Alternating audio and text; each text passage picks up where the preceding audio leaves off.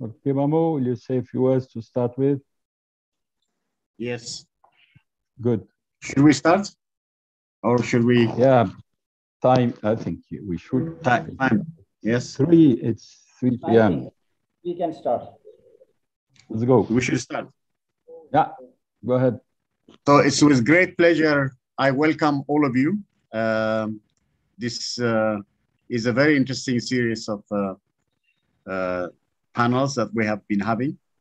And I really appreciate you all the panelists, those who give the inaugural, the chairing, and also the presentations. All of you, I really appreciate you very much. And luckily, all of you have said you'll participate today. So we're looking very much that since all of you will be here, that you will be giving us the best ideas that will make us continue to apply innovation system in the African context. We need to reform and transform and develop Africa by promoting innovation and knowledge to really bring Africa's agency. Africa's agency can be developed with innovation. And I think we should think of how we could do it. This Africa is a failure has to be challenged by promoting the innovation and learning culture and competence building culture. We need Chris Freeman's new economics of hope to deal with and respond to Africa's problems, to bring parallel solutions to all the varied problems Africa faces. So we need the courage to search and discover in order to apply the innovation system to bring all the solutions to make really the livelihood of the people and the nature of Africa to be really done very well. So one of the points I wanted to just mention to you is that the national system of innovation has been developed in South Africa. The first time after 1994, when the new government came, the post-apartheid government came, in 1996, they developed the national system of innovation. And at that time, it was called the Department of Arts, Culture, Science and Technology. DACST was supposed to be the one that was running the national system of innovation. But in 2002, this linking of arts and culture with science and technology and innovation was separate. They separated it. And then they created what is called the Department of Science Technology and DST. And it's DST that is, and that was formed in 2004. So what they did was, when they developed the National System of Innovation, they say, how could we prepare? All right, that's what they said. They wrote it in September 1996. They say, what should we do to develop South Africa to achieve both two things they did. One, internal difficulties they have. How do we manage that? Two, how do we deal with the global economy? In what way can we bring in a national system of innovation to address these issues? That's how they tried to develop it. So they have been working on it. They have now done 3 white papers, 1996, 2008, and 2008, and 2008 and 2018. And in the first one in 1996, with one of the key advisors was our Chris Freeman. He actually participated participated in the formulation of the, I wish you could look at the paper, it's very well articulated, and it wasn't taken with the OECD part, it was actually tried to be contextualized in the African part. He actually did a contribution. I remember him because he used to tell me about going to South when he was coming. So he did that. Luckily, when they did the 2008 and 2018, we were also invited. So I participated also in the discussions. So we have been working on it, but still, I must say to you, it's a very interesting thing what they are doing in South Africa, but still the challenges are more than what the National System of Innovation has done. So I think I like discussion with all of you today, where we can reflect not just on simply the National System of Innovation for South Africa, but as a whole, how do we bring in also the whole of Africa to make sure that we utilize innovation system to actually create the African future and to build it further and more. So I like you very much, to be very inspiring and very challenging and very provocative, and looking forward very much to hearing from you and very excited. Thank you very much, my brother Abdelkader. Please give the floor to you. Please go and share it in your interesting way. All right, thank you very much.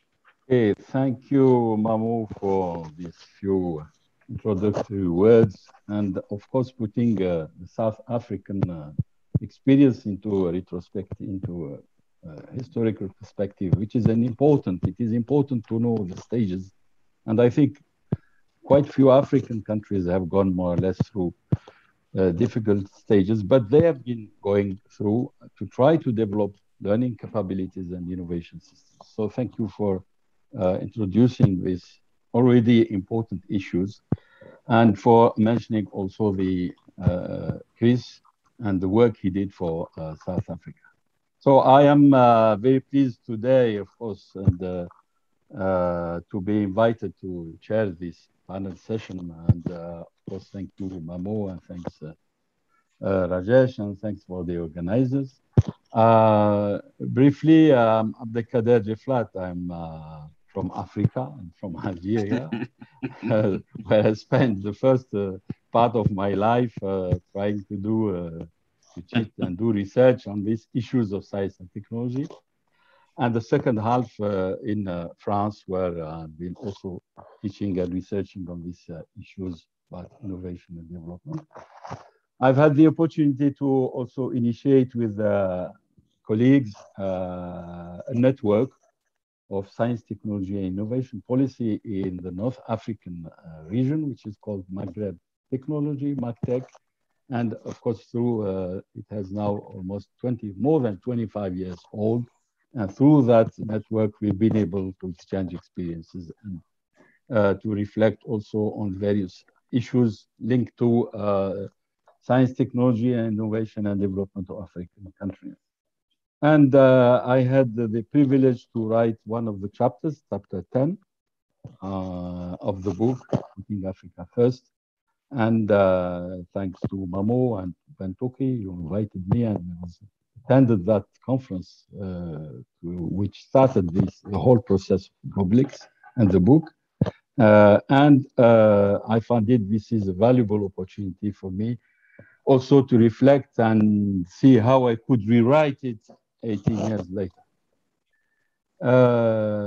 I think I haven't had the chance, actually, Mamo and other colleagues, to meet Chris. Whenever I went to SPRU, I wasn't there. But I heard so much about him through common relations. And in particular, two of his friends, Jeffrey Oldham and Martin Bell, whom I had the privilege to work with on various projects. So in a sense, I know him indirectly, and of course, I read his work subsequently and discovered the depth of his thinking and his humanism and his depth, the long-term view. And of course, as somebody said, he's the bridging between history and bridging levels of decisions and bridging also between fringes of society. That is a very exceptional thing to have, and it's only Chris could have it. Today we are meeting to panel 3 around the theme of the application and use of the innovation system concept to African sustainable and integrated development, which is linked to part 2 of the book, Putting Africa First. And as you may have seen, which included 4 important chapters on various aspects of application. So from the concepts which we looked at last time, we are going to application, see effectively how effective innovation systems concepts have been and whether they've been able to promote innovation for sustainable development. To address this important question, we have 7 brilliant researchers, distinguished colleagues, Alan Freeman, who will do the inaugural address, Baskaran and Judith and Geci, Shawn, Andrew, and Diran, each of them address one aspect of these issues related to application. And we'll see they are really complementary and very, very rich in terms of learning and in terms of cross-fertilization of various aspects of the issue of learning and building capabilities in learning and innovation system for sustainable development. I believe that since we wrote Putting Africa First, we had several meetings around African development and innovation issues. But I consider that one of the first landmarks was the 7th Global X Conference in Dakar in 2009, where a group of us noted that Africa may have another path than simply trying to get the national systems innovation for catching up, at least in the medium term. It has what some called at the time specificities for pre-catch-up policies to get innovation off the ground. And of course, while recognizing its huge potential in unrecognized innovation and capabilities, usually referred to as below the radar or social propos, it couldn't remain excluded from what we may say above the radar and at the risk of being eternally locked in a new form of STI division of labor. Putting Africa First, or Africa is also seeking to promote industrial development as we stressed it in the introductory panel, creating jobs, value added, competitiveness, and globalized value chain. And of course, with knowledge and products and services with higher knowledge intensity. And being fully inserted in the digital age into knowledge economy and the fourth industrial revolution. So it needs to develop capabilities and learning to meet entrepreneurship, the formidable drive of youth to push for startups, including at policy level, incubation processes, the rising and now dominant concept of thriving ecosystems. And we discussed that last time on the Chris Freeman meeting. And which seems to have been massively absorbed by key players as opposed to the national system of innovation. But of course, the continent has its own specificities with its history, the heritage of colonial exploitation, struggle for independence, and as mentioned by Chris, and the importance of aid, and of course, the impact of structural justice. So implementing innovation systems need to take into account specific historical, geopolitical, territorial conditions, and they are essential to explain which and how product and innovation capabilities should be acquired. And this is what we will try to do. Therefore, as says Lundvall, they're implementing a static framework of innovation systems would be adventurous and of course, full of risk for the development of Africa. And we also had the opportunity to look at these problematics at territory level and indicated that the mode of emergence of innovation dynamics can be quite different and possibly sometimes not even systemic. So we have to really examine them, analyze them, and see what alternatives Africa could seize to see emerging innovation systems as we proposed as an alternative. So the panel today will address many of these aspects and to reflect on the various dimensions of the implementation or application of innovation systems. To do that, we will start, we'll call on Alan Freeman, who will address the issue of, the title is the relation between the three concepts of development, innovation, and imperialism in Christopher Freeman's work. And he will, of course, examine the issues of imitating the strategies pursued in the North and, of course, differentiating. Alan, briefly, is cultural economist. He's formerly a principal, he was formerly a principal economist with the Greater London Authority. He is a visiting professor at London Metropolitan University and research fellow at Queensland University of Technology in Australia. He's co-editor of The Future of the World Capitalism book series and the Critic of Political Economy, COP, an online journal of critical economics. He's also a committee member of the Association for Heterodox Economics and the vice chair of the World Association for Political Economy. Alan, the floor is yours for about 15 to 20 minutes. There you go. So let me just check that everybody can hear me okay. Is that fine? The microphone's working, very good. I'm putting two website addresses in the chat. And the first of these is the Christopher Freeman Memorial website, on which Rajesh has been doing absolutely sterling work. And this is preparing, of course, for the 100th anniversary of my father's birth on September the 11th, fateful day, 1921, and the memorial year that follows, at the end of which we hope to produce a reader called The Essential Chris Freeman, a reader of Chris's works with testimony from many of his colleagues, alumni, and those who recognized his worth. And the second is really a bit of a plug. I'm working on this with my partner, Radhika Desai. It's an international collaboration, which I think would be of great interest to anybody who's interested in South-South relations. And you might like to go and look at it. There is much in it which is controversial, as we have found, but there is much in it which I think is shedding interesting new light. And I would very much hope that you as scholars will be able to contribute to this emerging rich discussion on the new situation in the world.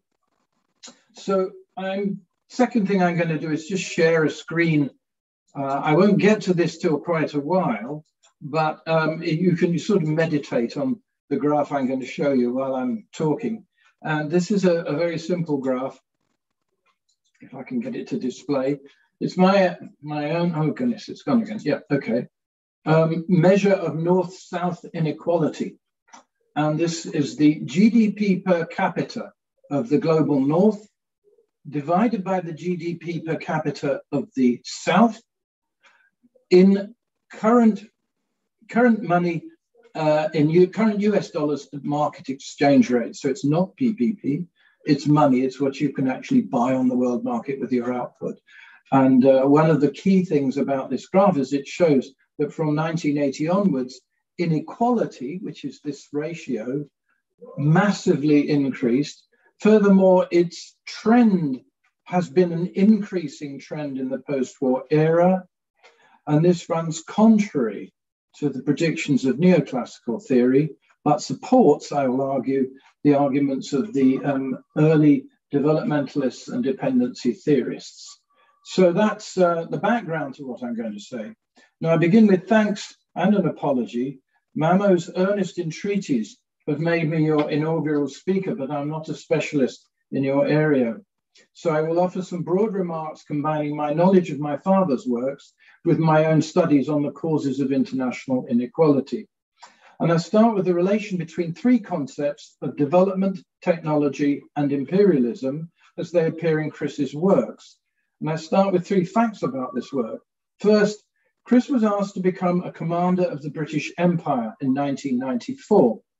He turned this down on the grounds he did not regard it as an honor to accept any title that celebrated empire. Second, there are several versions of Chris's work on the Third Kondratiev. The earliest was written around 1987, published in a volume edited by Bolin, and entitled The Third Kondratiev Wave, Age of Steel, Electrification and Imperialism. In later versions, the words heavy engineering substitute for steel, and the word imperialism disappears. These versions were surely adopted for audiences, which is not a fault, but deprives us of the full scope of the thinking that lay behind them. And third fact, as well known, is that Chris regarded technology as critical to development, as speakers already said. His long association with Jeff Oldham, the intimate connection between SPRU and the Institute of Development Studies led to the so-called Sussex Manifesto of the United Nations. This was charted out in a seminal UN paper with Jeff Oldham and Ergun Türkcan on the transfer of technology to developing countries with special references to licensing and know-how agreements. And Ergun testifies on the memorial website, which I've shown you, that this was immensely important to Chris. In my opinion, it should be celebrated as a seminal contribution to the developmentalist literature. The question posed by these three facts is, are the requirements of a suitable technology policy posed uniformly across all national states, or differentially, in particular for the former colonial and semi-colonial countries on the one hand, and those countries known as the Global North, which at the end of the Third Kondratiev had achieved both economic and industrial parity with each other and a share in the fruits of world dominance. So in particular, should the technology strategies of the Global South be perceived as a mere imitation of the Listian policies of the second wave industrializers, Germany, Japan, and the USA, or as a different strategy taking account of the persistent monopoly of high technology now shared after a century of fratricidal conflicts between all those nations that emerged from World War II as beneficiaries of a general system of economic domination, from which all the former colonies and semi-colonies were excluded. The question is directly related to the simple question, is today's Global North simply a continuation in modified form of the imperialism of the Third Kondratiev? These confront us with the more complex underlying theoretical question, what is the essence of imperialism? The superficial similarities between Listian and developmental technology policy lie clearly in their use of the state to develop the economy. Chris paid deep attention to the economic philosophies of List and Hamilton, who were both strong advocates of state protection of infant industries and an active role for the state in investment and innovation. So did he regard the technologies of the Third Kondratiev USA as a mere model to be dissected intellectually and form a kind of kit of parts for pragmatic insertion into the development strategies of the Third World? I think not. Chris's thinking requires that developing countries, whilst learning what they can from the experience of the USA, Germany, and Japan, require very distinct technology strategies corresponding to their different insertion into the world political economy. This is for two reasons. First, the earliest industrializers, the Netherlands, Britain, and France, associated with the First and Second Kondratievs, enjoyed the unprecedented and never repeated opportunities offered by their colonial system. The second wave industrialized in and through a challenge to this advantage, but not just to the technology of them, but to their colonial advantages. This dictated the specific forms of innovation which were driven by the imperatives of expansion, conquest, subordination, and militarism. Even if we thought it morally desirable to imitate this model, it is today not possible in a world of sovereign nations. But second, these two groups of industrializers, notwithstanding their different origins, have constructed a jointly shared monopoly of high technology, which they organize to protect by all means at their command. Therefore, the states of the South require a different type of strategy directed to the political achievement of economic independence. In my opinion, that is why the issue of technology transfer was paramount in the Sussex Manifesto and early year interventions of Chris and Jeff and Urban into the debates of the United Nations, and why today the issue of technology parity must be the primary imperative. Now, what does imperialism have to do with this? To many writers about empire, outside the narrow circuits of the Marxian left, imperialism is a forgotten and finished phase of world history, which we've gone beyond that now. We're living in a new liberal era of Pax Americana, or even it's a kind of political epithet, devoid of economic content, which can be conveniently hurled at any antagonist, as Reagan did with his concept of evil empire. But the question of imperialism arises quite simply because in a capitalist world system, domination takes a primarily economic, not a primarily political form. This is of course reinforced politically through a range of measures ranging from the lending conditionalities of the financial institutions, treaty arrangements like NAFTA and the Lomé Convention, all the way up to the systematic use of coercive sanctions to achieve regime change, extraterritorial assassinations, lawfare, and wars of intervention. These politico-military financial facts, however, can be misunderstood if we treat them as the primary mechanism of domination, rather than a mere means of policing and enforcing the essential mechanism, which is economic. Imperialism therefore interposes itself in the following way. How are we to explain the huge disparities of income and development which arose with the Great Divergence and which gave birth to the new imperialism and of which Chris speaks? But second, and far more important, how can we explain why they persist? According to neoclassical trade and growth theory, these should have dissipated through the workings of the world market. Actually, as my graph shows, and of many others have commented, inequality is now higher than ever when conceived of as the difference between the two principal blocks of the world, the global north and the global south. From this, by the way, I excerpt China, and I don't have time to discuss China here, although it's clearly highly relevant, and I excerpt the transitional countries for reasons of data and consistency over a long period of comparison. So we're just talking about the global north and the global south without China and the transitional countries. Now, according to trade and growth theory, that this difference should have dissipated, but they're now higher than ever, and they reach their greatest extent, as we can see from this graph, in the neoliberal years, when the market was the closest possible to the ideal of neoliberal theory, and they should have produced convergence. So the facts confirm the predictions and theories of the early developmentalists and dependency theorists, today ignored by mainstream theory. Namely, the unrestrained forces of the market, world market, produce endogenous divergence, not endogenous convergence. They do so, I suggest, because as noted by Lenin, whose collected works adorned 2 shelves in my father's study and are now adorned 2 shelves in mine, and whose theoretical contribution has been rescued in a seminal doctoral thesis by Sam King, they perpetuate a permanent and self-reinforcing monopoly of high technology in the imperial powers. This is maintained by the phenomenon of unequal exchange, as diagnosed by Prebisch and Singer and analysed at length by the dependency theorists. That is to say, the disparities are perpetuated, not dissipated, by the natural endogenous mechanisms of the market itself. This is why the imperative of today's technology policy must be the pursuit of technological parity. But the acquisition of technological parity, as the current US offensive against China clearly shows, is precisely that which the northern nations most fear. This fear is irrational. The result would be a much greater world supply of advanced products, including not least green products, which would greatly benefit the consumers of the North. However, there is a material rationality, which is that such an advance would undermine and quite possibly eliminate the privileges enjoyed by the major high-tech and financial conglomerates of the North.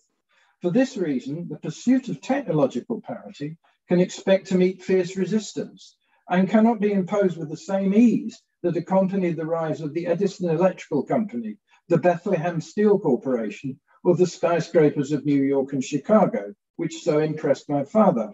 Therefore, any who wish to pursue such developmental policies should not expect to encounter merely academic opposition. Notwithstanding, the academic opposition is quite prodigious, requiring us to gird our theoretical loins. Such policies directly contradict the Washington Consensus. This is based on the Ricardian theory of comparative advantage, but actually in a modified form, since Ricardo's theory was expressed in terms of labor values, but was restated as a theory of factor allocation by Haberler in 1930. And this advises the global North to specialize in high technology and the South in raw materials and cheap labor. The switch and bait of this conversion is that labor could, of course, be used to produce high tech, but cloth cannot be used to make wine, nor can wine be used to make cloth. The Haberler version of the theory is hence a direct prescription that the North should not develop a labor force capable of deploying and using the most advanced technology available in the world today, but should leave that to the North. The entire strategy imposed on the global South by the North since 1980 depends for its justification on this theoretical foundation. So what is its actual effect? May I just check with the chair if I have any time left now at this point? Yes, you could go ahead for another couple of minutes if you wish. Okay, in that case, I'm going to skip to the graphics in this. Now, the key point, as I hope you've realized by studying this graph, is the spectacular rise of inequality up until 2002. Now, in a triumphalist intervention by the brief financial minister of Turkey, when he was still at the World Bank, this fall in international inequality was proclaimed to be a new era of convergence. These hopes were rapidly dashed in 2012 when inequality resumed its upward climb and started furthermore from a level which is actually, if you look at it, twice as high as at the end of the Second World War and still higher than at the beginning of the neoliberal era.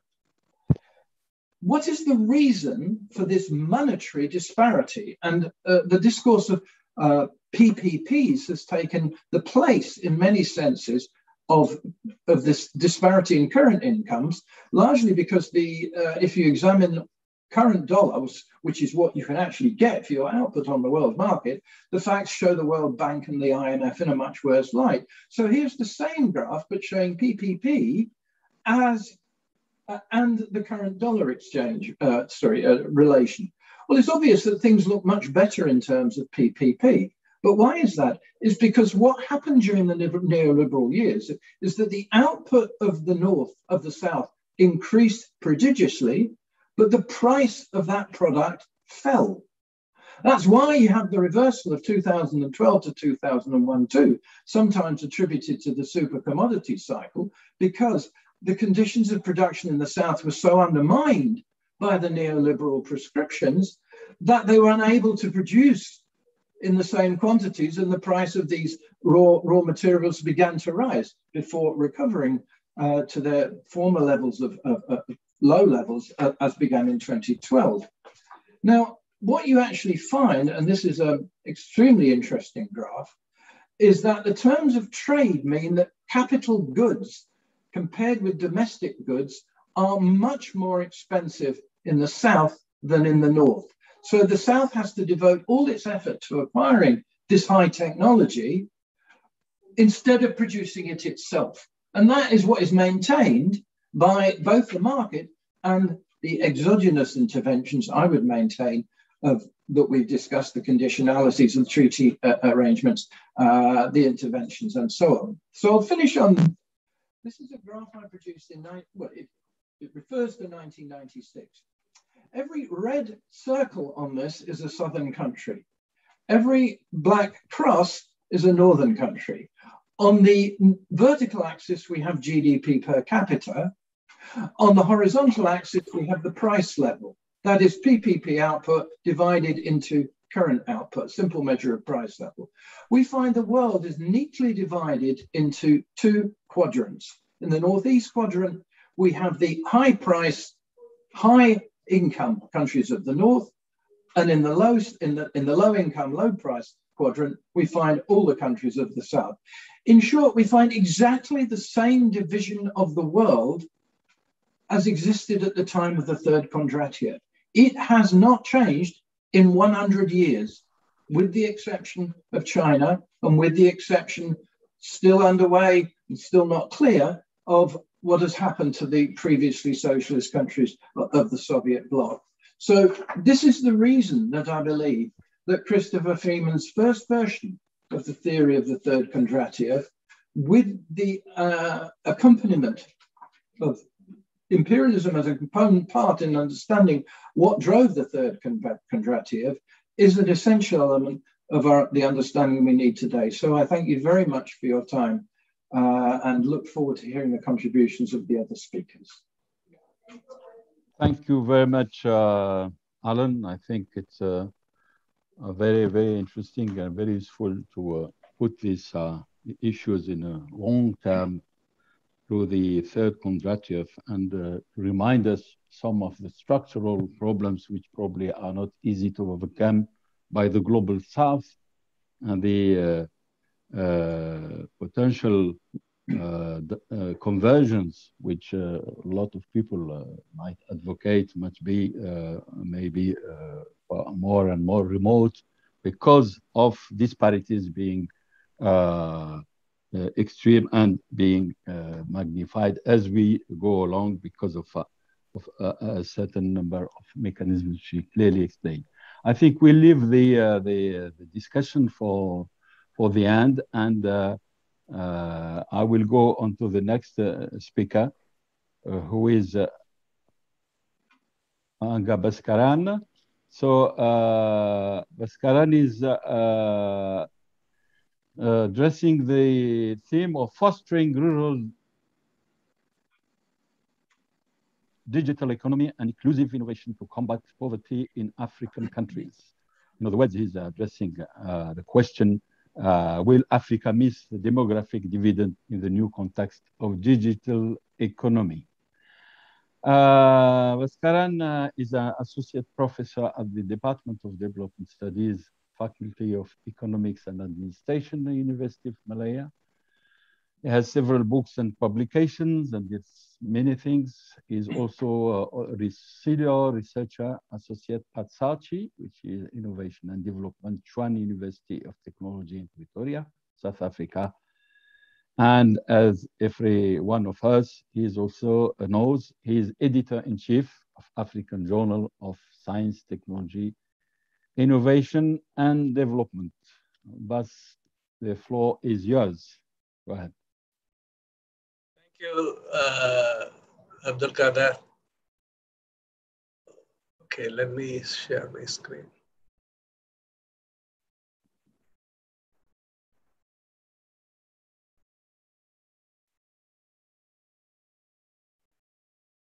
Okay, thank you, Abdelkader. I'd like to thank Mamu and Rajesh for organizing this wonderful event, a series of panel discussion, and being one of the contributors to Putting Africa First.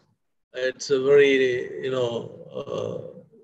so I'm delighted to revisit what I wrote and also reflect on other writings. So thanks for Alan to set out the problem in today's world, the higher inequality, widening gap between North and South. And that's a good backdrop for my own presentation. So I'm going to talk, before just starting, I would like to say that I was so fortunate to, as a student of SPRU at Sussex University, personally know, Chris, enjoyed his making conversation with him. listening to his wonderful comments during our seminars and events. And, last myself and Mamu visited him some months before he passed away. He was still very sharp. So I was very fortunate about, that. I just want to introduce how I got myself, introduced to this concept innovation system. We all know that innovation system is something it makes central institutions, histories, territories, technologies, and country-specific nature of the concept, and which the mainstream economics consider residual. And according to Lundvall, the modern version of this concept was first used by Chris in unpublished document prepared for OECD in 1982. Later, Lundvall used it in his, work on producer, user interaction and learning in 1985. And Chris expanded this idea into more discussion in his analysis of Japanese economy in 1987. And the books by Lundvall and Richard Nelson in 1992-93, that's when I was a student at school. So I was there to do a thesis on export control regimes on technology transfer. I was working on India's space program. So that was actually a Cold War regime to stop East-West technology transfers and used against countries like India. So that's when I got into this. When I read these books, I was really fascinated. I used it to frame my own thesis into, the context of India. I framed it like duality in innovation system, national system of Indian national innovation system. And I also looked at two phases of India's development before India opened up its economy in 1991, and after how institutions were different, how various relationships were different. So I just framed it like, inward-looking NSI and outward-looking NSI. So that's where I was introduced to this concept and I adopted it. I think the putting Africa first was again an attempt by Mamu and our colleagues to apply this to the context of Africa. I am reflecting on two chapters. One is chapter 12 by Shulungu. She talked about innovation system and endogenous development, a perspective of Asia for Africa. Basically, she looked at the experience of Korea and Taiwan, and she identified what the African countries can learn from and what they should not try to learn. So, for example, she's talked about the government role in promoting technological capabilities, not as a counterweight to market, but as a driver of coordinating agency. And also how to develop efficient institutions of governance of innovation system. So she identified these are the things Africa could learn. However, they should develop their own style of institutions suitable to their own historical background and social background. And she also said that the new industrializing nations made a mistake by not balancing agricultural rural development with manufacturing and technology accumulation. So that's what then at the end she suggests Africa would not wholly imitate it. So that's her conclusion. So in a way, today I'm going to talk about some of the issues, how Africa could learn something, what's happening in China today. But my conclusion is going to be same like what Shulungu said a long time ago. The second chapter is our own chapter. I myself and Mamu, we wrote towards the African National System of Innovation, Lessons from India. As I said, we looked at India's experience in two different phases, before liberalization in 91, after 91. And our conclusion was that the main lesson for Africa is that Africa must learn from India is to create unification of unified nation within which a system of innovation can be embedded regardless of the imperfect of the system. India has not really developed a perfect national innovation system, as I mentioned to you. There are sectors which are islands of excellence, but there are sectors very backward. So that was the time how to learn something for India. So India has internalized external knowledge and technology to its national context, which is interesting for Africa to learn from. So there are certain things which we identified Africa would learn from. So now coming back to what I am going to talk today is poverty and unemployment in Africa and how digital economy or digital technologies could enable to play a role in reducing or combating this unemployment poverty. See, in 2021, currently, there are 490 million people in Africa living in extreme poverty. That's 36% of total population. It's really huge.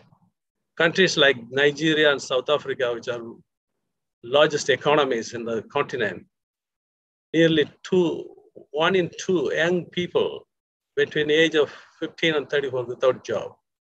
South Africa unemployment rate is the highest in the world now.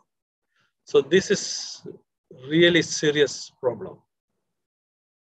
If you look at unemployment rate across Africa, at least 10, 15 countries, over 20% unemployment. And you look at the population, it's the youngest population in the world. Africa is the world's 60% of population is under 25. And the next decades, it's expected to expand this young population, meaning the working age population is going to grow.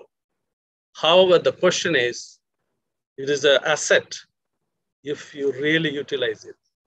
So if you use it, it's a demographic dividend. It's going to help your economy. It's going to translate into higher economic growth and so on. However, if you don't address those problems which are causing the high unemployment and poverty, Africa is going to miss out on demographic dividend. So the idea here is there any role for digital technologies to help rural economy? So like Sulungu has said, Asia did not pay attention to balancing rural development with the manufacturing. I think China has been doing it in the last, 10 years, particularly, especially using digital technologies. So that I thought maybe have some lessons for Africa. It's not all the strategies, dependent on digital technology. They follow multiple strategies for addressing poverty and all. However, digital technology plays a major role in their, strategies. So it's good to look at what they are doing it. So digital economic components like government policy regulation, internet, World Wide Web, electricity infrastructure, telecommunication industry, universities, digital service providers, e-business, e-commerce industry, IT management system, intellectual property, digital literacy, that's the most important thing as well, and knowledge workers. So these are the components. So there's a lot of research into how digital technologies can support rural areas to become more economically and socially viable and sustainable. There's plenty of research going on around the world. So in this particular, I'd like to focus on, are there some lessons for Africa from China? So the most important thing to me, China has done a lot of things in the last 30, 40 years. To me, their single most achievement is reducing or eradicating poverty. over 770 million people are lifted out of poverty. By February 25th, China declared eliminating extreme poverty is completed. There may be some pockets of poverty still there in the country, but it's not stopped and it's not really, kind of widely prevalent. The last 100 million was the hardcore poor. From 2012 to 2020, over 100 million people were lifted out of poverty through targeted poverty alleviation scheme. And about 832 counties, which were considered poor, were completely eradicated from poverty. And China did comprehensive strategy, not just the information infrastructure, digital infrastructure, it's also many other things like electricity, drinking water, communications, road building. They put together, and also in terms of new model of development, they brought e-commerce to rural areas. They expanded solar PV and tourism. So it's a comprehensive strategy. So I will just focus on digital infrastructure building. Now, 98% of poor villages have access to optical fiber communications and 4G technology. There's barely any difference between internet speed in urban and rural areas. Distance education is available at most schools in impoverished areas. Telemedicine, e-commerce cover all designated poor counties, that 32 counties. Sorry, 800 there. So this is happening in a rapid pace. At the same time, this facilitated innovative, 1,290 innovative platforms and business startups. A lot of poor people have been paired up with professionals to receive guidance. Again, individual entrepreneurs have been developed and encouraged to start their own businesses and help others. So there are a lot of strategies have been followed.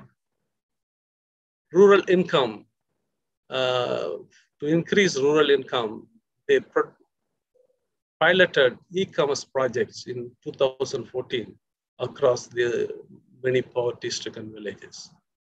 By 2020, all the 832 villages counties are covered, yeah. 1 minute to. All right, okay. So this is the kind of thing they did. Then the per capita income of poor people from e-commerce increased from RMB 430 to 930, just from e-commerce income. Yeah? So there are so many things. It's possible because of the e-platforms. There are e-platforms like Tabo, which is part of Alibaba, and they call it Tabo Villages, which are adopting a lot of villages in the e-platform. And the other companies like Pin, Duo, TikTok, Kuaishou. So other e-commerce platform, we know Alibaba is very well known. There are so many other things. So online, it created 28 million jobs in rural China. And a lot of inclusive financial products were introduced to rural China. So in conjunction with that, the solar PV technology was expanded to villages. Government funded building solar PV stations, which are owned by villages. Now over 100,000 villages have PV stations generating RMB 200,000 for each village. And looking at Africa, 50 million people live without electricity. 10% of individuals have no access to electricity at all. Less than 2% of rural population in Malawi, Ethiopia, Niger, and Chad have access to electricity. So the solar PV has great role to play. And according to International Energy Agency, the right policies, solar should become one of the continent's top energy sources. So this information infrastructure and solar PV infrastructure go hand in hand.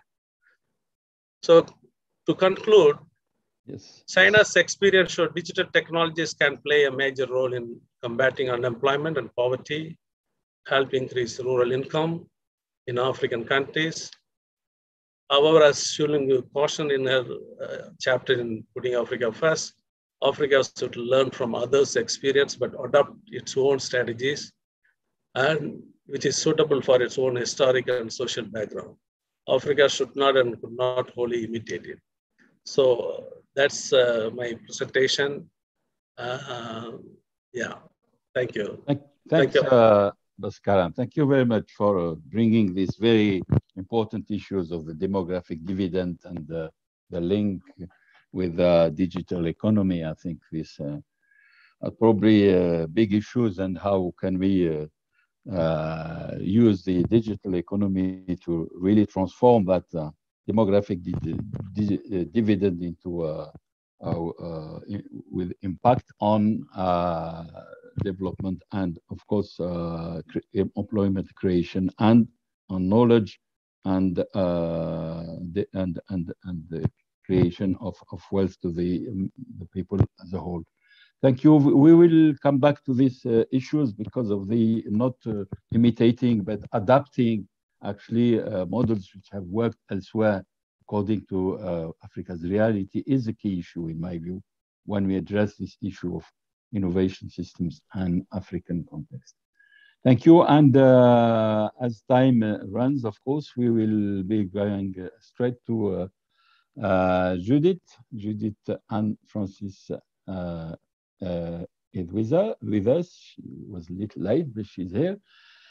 She will be addressing the theme of innovation systems approach and agricultural transformation, relevance, opportunities, and the way forward. I think we are still in the rural areas and in agriculture to some extent, so it probably complete what Bas just said. Judith is a senior program coordinator, science and technology policy at the Technical Center for Agriculture and Rural Cooperation, ACP-EU, CTA in the Netherlands. And she has been instrumental in the building of capacity of women and young professionals in agriculture through the Africa-wide Women and Young Professionals in Science competition. Judith, the floor is yours for 12 minutes. Thank you.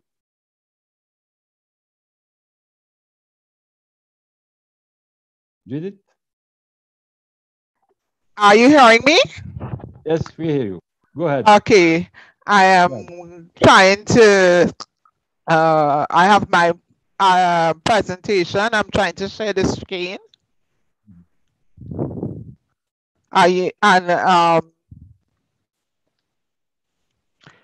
Well, it seems that the screen sharing is not working. Are you seeing it? I am not. Yes, we have the screen now. Okay, thanks a lot. Go ahead. Yes. Yeah, and let me go to show the slides. Okay, so my presentation, I am getting just 2 seconds. Sorry. Thanks very much for inviting me to be part of this series. And like the two speakers before me, a lot of the work that we have been doing on agriculture innovation systems in terms of applying the innovation systems approach to agriculture is embedded in the work of Freeman, Lundvall, all these people. So just by way of background, how we started. So some years ago, I was very much engaged in science and technology and promoting science and technology for development. But then the whole issue of innovation became at the forefront of the change. And I was attracted to the work that Intech was doing, my Telka and Banji, Oyeyinga, and Andy Hall. And then I got the opportunity to work with CTA. So this is back in 2003 when all the scholars started converging about the need for changing the dynamics. So my presentation is going to focus on the work we have done in terms of bringing the innovation systems concept to agriculture and rural development in Africa, Caribbean, and the Pacific, working in partnership not only with scholars like Banji and Lin, but also with scholars in Europe and with the ACP in the ACP countries themselves. I'm going to frame the narrative. Boy, I'm not the presentation is not moving. I don't. Okay, sorry. Okay. I'm going to. Yeah, thanks a lot. I'm going to frame the narrative in the context of the introductory chapter, putting Africa first, because this was also one of the major publications out around that time. There were several. So we had Lunva et al. In terms of putting Africa first. They were asking questions: what lessons can be learned from applying the innovation systems concept in Africa, and can it be appropriated? And my presentation speaks to the issue of appropriation, because the speaker before me, Andrew, I think I could pronounce his surname much better, emphasized that we should not import the models, but adapt the models to the context. And I think that this is one of the driving forces behind a lot of the work that we are referencing today.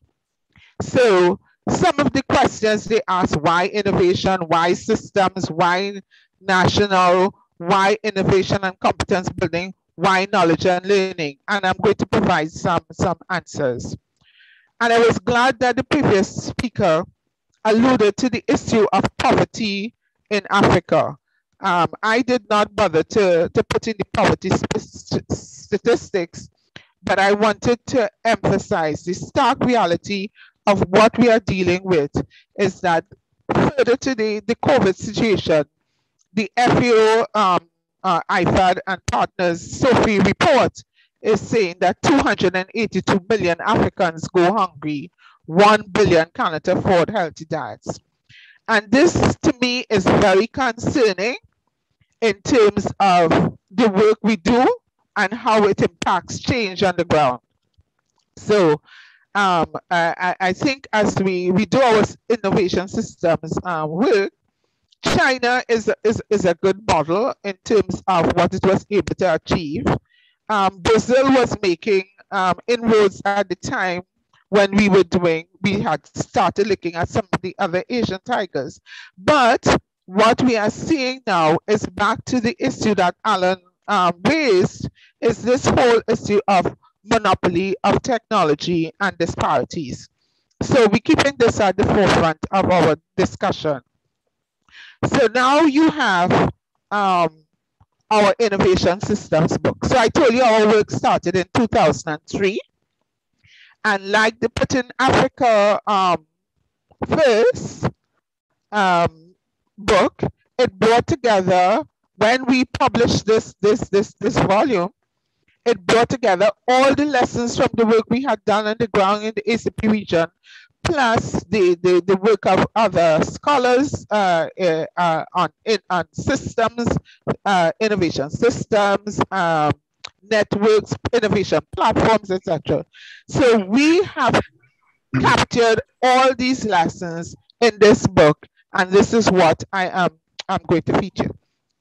So what we did, so starting from all the literature that the previous speaker referenced and more, we got UNU Intech to work with us in terms of how do we adapt this, and this is what we're talking about, appropriating innovations in agriculture.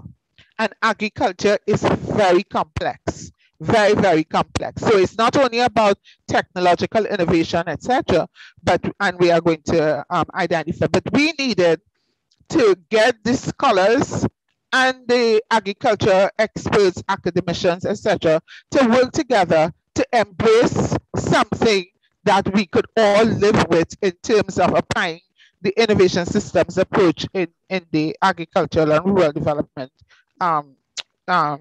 agenda. And this was challenging.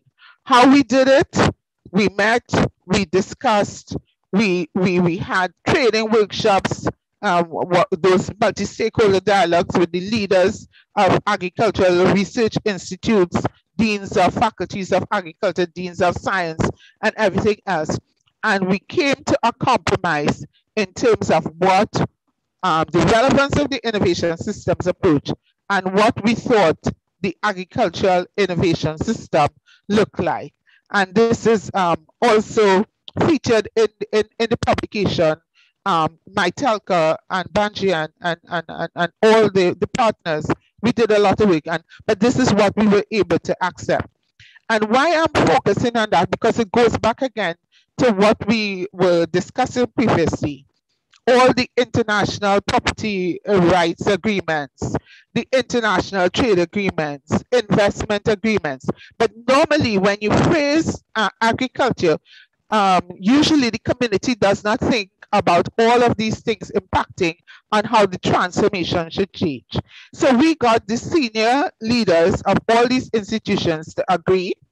And this was after about a week about the relevance of the innovation systems approach to agriculture. And we started our work then with the next in line.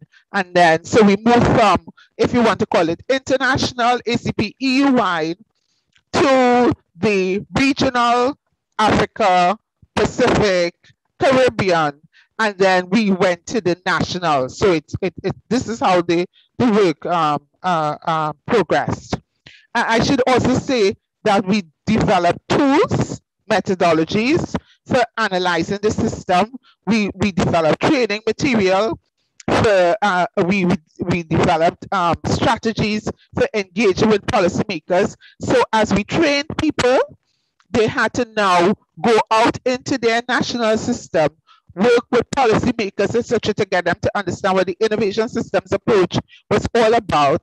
Then we also supported them to analyze the system, but because of the expense, if we try to do the whole system, we actually said, choose a commodity, choose a subsector that was a priority for your country, and then apply the innovation systems approach as was developed and the methodology to analyzing the system and feeding the information back to the stakeholders.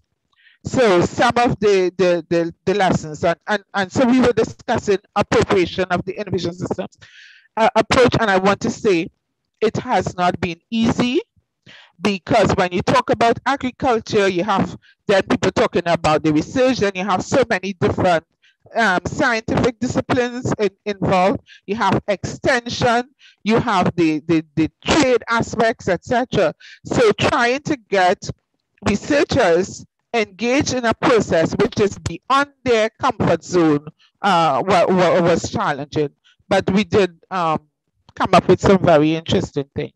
So I am looking at lessons from the field, how we appropriated the ISC. And what I have tried to do, given the time limit, is just to point you to reading some of the relevant chapters in the book. So conceptual issues continue to be contested and challenged, right? And as a result of that, I remember one senior researcher in Africa asked me, Judith, what are you trying to do? Bamboozle Africans with these, what we call imperialistic concepts? And by you have 2 minutes left. Okay, so I am almost finished. Okay, yes, go ahead. We have methodological issues to address, and we identify the complexity of the innovation, the sectoral systems within the bigger national system, so how it links to the national, regional, and the global, the challenges with science in terms of as the science advances, then you have private appropriation of knowledge. So you'll find that even expressed in examples. And then the issue of innovation platforms. The speaker before mentioned innovation platforms. Innovation platforms came out a lot as a space for learning and sharing knowledge. So our going forward, challenges and opportunities. We need to articulate the innovation systems approach, bigger picture, societal and policy relevance.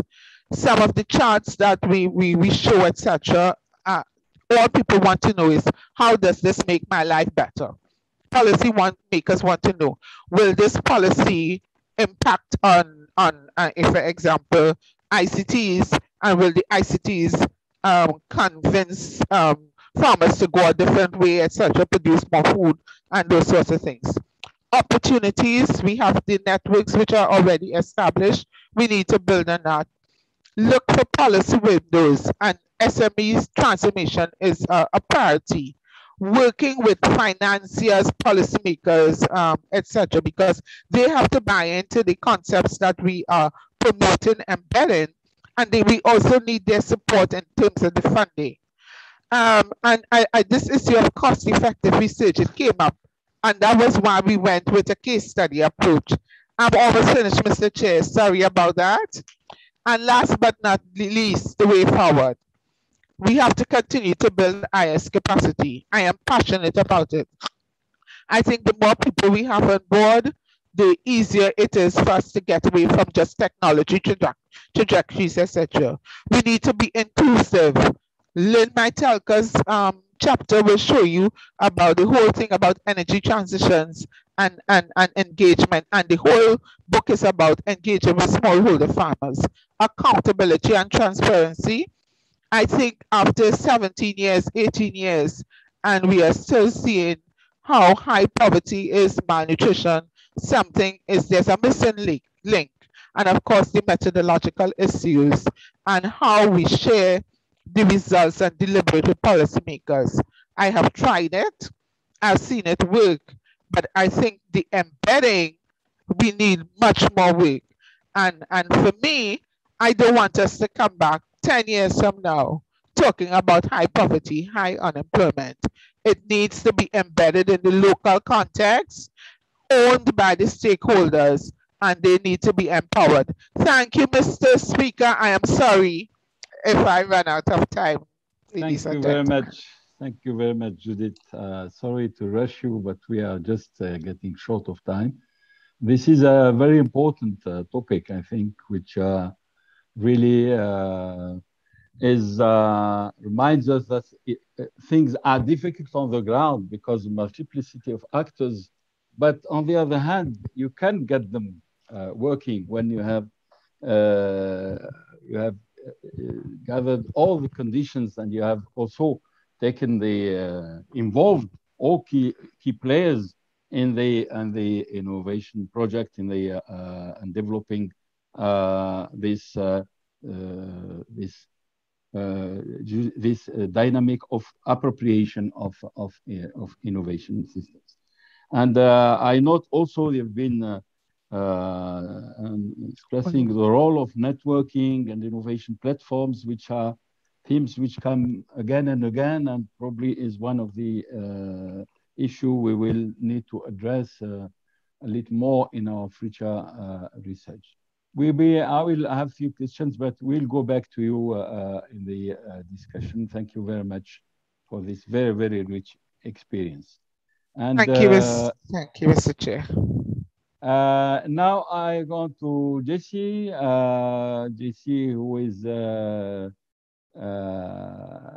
addressing the theme of applying innovation system approach to urban studies. Now we leave the world of agriculture and rural development back to urban problematics. And Geci has been is an African urban dweller and lifelong learner, as she calls herself. She was until recently the executive manager and programs at South African Cities Network, a peer-based think tank established by South Africa's largest cities to focus on improving urban development and governance. And she previously worked with National Treasury, the Council for Scientific and Industrial Research, CSIR, the Human Science Research Council, and the University of California, Los Angeles Advanced Policy Institute. She also co-edited the Innovation Africa book series and was elected not long ago as Vice President of the Africa League's Scientific Board. Geci, the floor is yours for 12 minutes. Thank you.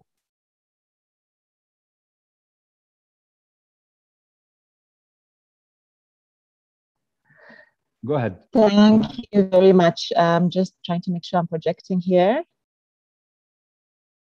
Okay. Thank you so much, Prof. Djeflat and my brother. I want to thank you and obviously Prof. Mamo for the invitation to be here today. And I think importantly, posthumously to Chris Freeman, who I never got to meet, but who clearly inspired generations like, leaders like Mamo, who was actually my PhD supervisor, as well as scholars such as myself who have been inspired to valorize the contexts we live in as subjects of study, but also to apply some of those ideas in different fields. So as you can see, my work is actually focused on urbanization and urban development. And I have done this largely in practice through working for South African Cities Network, which works, it's kind of like a think tank, works across metropolitan areas in South Africa, but also the Wits School of Governance that takes a governance lens on these issues, and the African Center for Cities, which has then a continent-wide view focused largely on planning issues.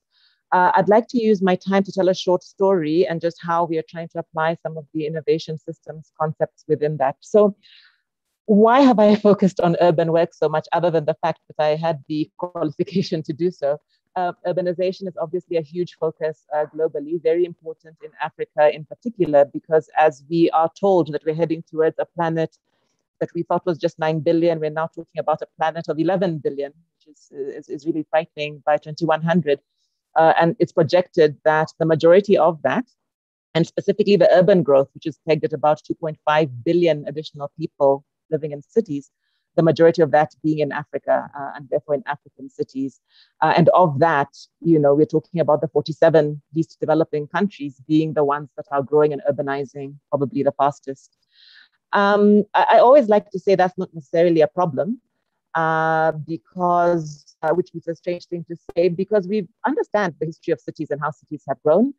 They've grown, we see the past dependencies in terms of how infrastructure decisions have led the type of growth, the resource situation, the spatial situation, the governance situation, how capital is deployed. But I guess what's become of far more concern are the concerns around overconsumption and biodiversity loss, the resource constraints, and the role of the urban as a very particular kind of consumer.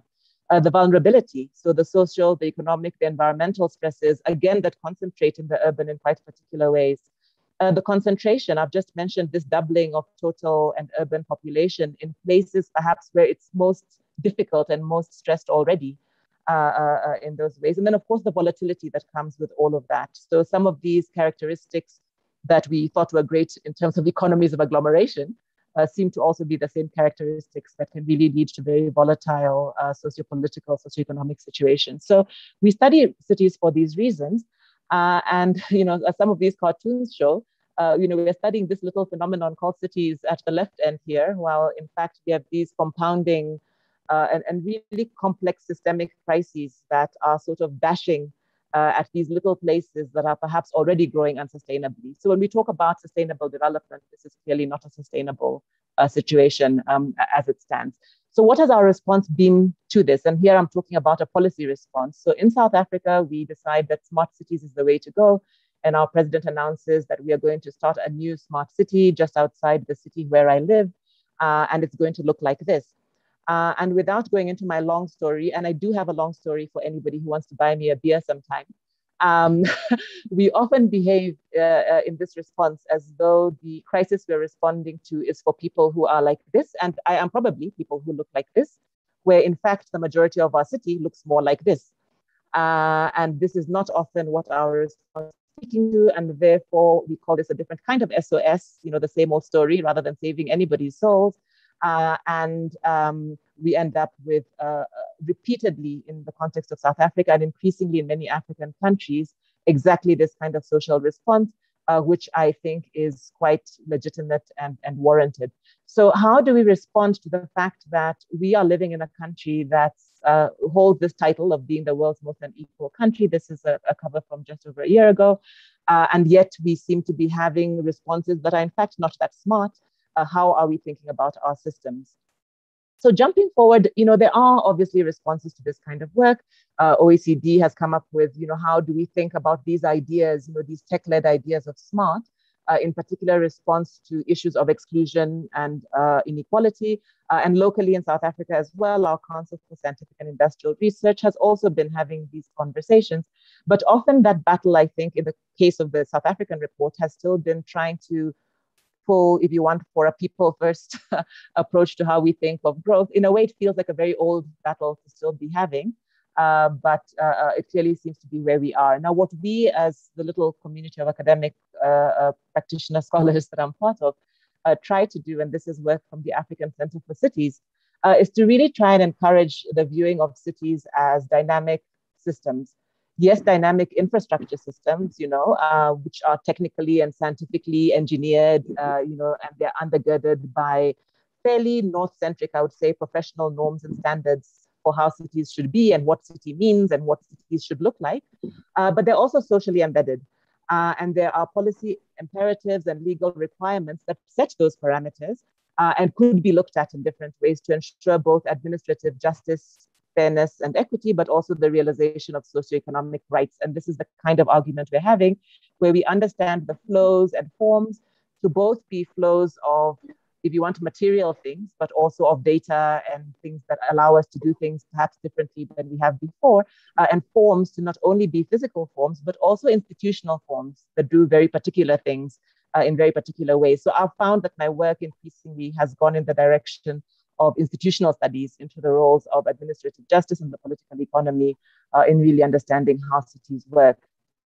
Importantly, South Africa has actually centered a systems approach in its urban policy. It's called the IUDF, the Integrated Urban Development Framework, in arguing for this kind of systemic view, this virtuous confluence, if you want, between the human, the environmental, and the economic, in enabling what they refer to as the urban dividend. So I think earlier somebody referred to the demographic dividend. Here we also talk about the urban dividend. And this requires alignment and integration across key systems. And the main vehicles for urban development are these, and they are also perhaps the transformative tools that can help us improve quality of life. So this is the kind of thinking we're doing. And trying to then use that. So this is a paper that Judy Backhouse, who's a scholar at UNU from the information systems side, myself and my colleague Jakudu, more on the urban side, really trying to reframe from what government-centric view of smart tends to be, that is one, sectoral, and two, tends to very much layer technology in a very hard and pushy way. And we're trying to say, yes, absolutely, we're not technophobes. Obviously, we want to use technology, but could we start by contextualizing? Could we build up from an understanding of the development context and priorities that we actually have? Can we then think about how to build a smart understanding, but also this idea of specific capabilities that enable us to work through this? So this is the kind of, if you want, alternative framing that we've been trying to drive, that maybe centers institutions too much, but in our context, these institutions really matter. Because they kind of decide what should happen. So it's arguing as well for a view that's local. And in fact, this has been, a lot of my work has been trying to apply innovation systems thinking to actually local innovation, the local level. So whether it's the city level or even the community level, and trying to say that there are things that can be done and should be done at that level. And yes, they can be supported by, and they should be supported by any ideas about a national system of innovation that really does things more broadly. However, right now there's a very serious disconnect. I think there's really no connection at all almost between our NSI, which Mamo correctly says exists and has existed in South Africa for some time, and these questions of local development and how cities think about smart cities and how they advance those agendas. So this is one of the links we're trying to make, as well as sort of trying to argue that governance is not about government, in fact, and that over-centering just the role of government it's important. A government has a role to play, and I'll show just now quickly just 2 short studies we're doing that in fact try to look at the roles of government. But I just wanted to say that we are also really trying to clear that we're not trying to center government to the exclusion of other forms of governance and leadership that are quite critical to how cities play out or any other space. I wanted to share these 2 studies very briefly and excuse the texty slides that will follow.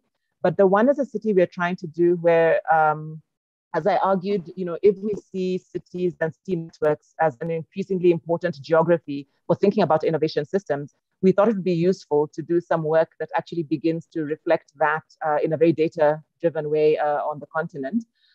It's not been as easy as we thought. I had run a previous project that looked at BRICS cities. That in a way was easier because other countries have the data at a city level that's comparable at a national level, and at a fairly high level one can do this. But when we're trying to get a bit more specific, a bit more detailed, looking at Africa and African cities, this has been quite tricky. But we're basically trying to consider the innovation system, if you want, performance or even existence in a few different African countries, but then to also look at that within their economic and innovation conditions so that we can begin to see and ask some interesting questions from this. So this is very early stages and we're really struggling with it, to be honest, mainly for data reasons and comparability.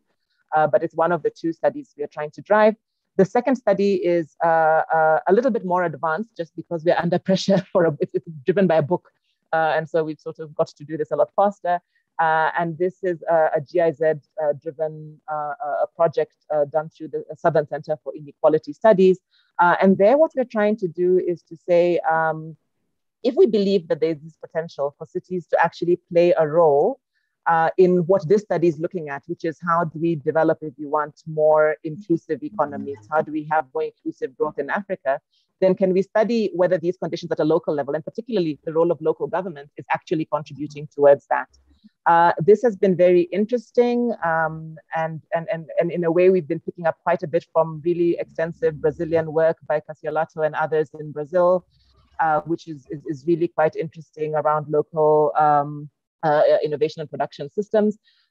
So the argument basically is that if we say innovation is increasingly the driver for development, and if I also claim that cities are increasingly driving that growth and development on the continent, then what is the role of those local level actors and innovation systems in enabling inclusive growth, if that's what's of interest?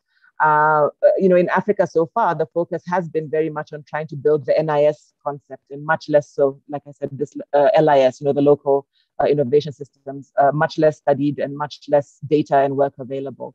So we're asking these questions. We started by looking at 4 cities. I can accuse our chair here of forcing us to 1 minute. one of 1 minute. Okay.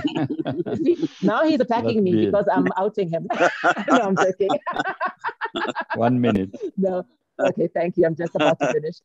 So it's been very tricky and very difficult. I mean, again, over a second beer, I can tell you why we dropped the Algeria case. But, it's very difficult to do this kind of work because the conditions absolutely matter. The timing matters. And it's one of the reasons this kind of research is quite tricky. But we will proceed with the 3 cities.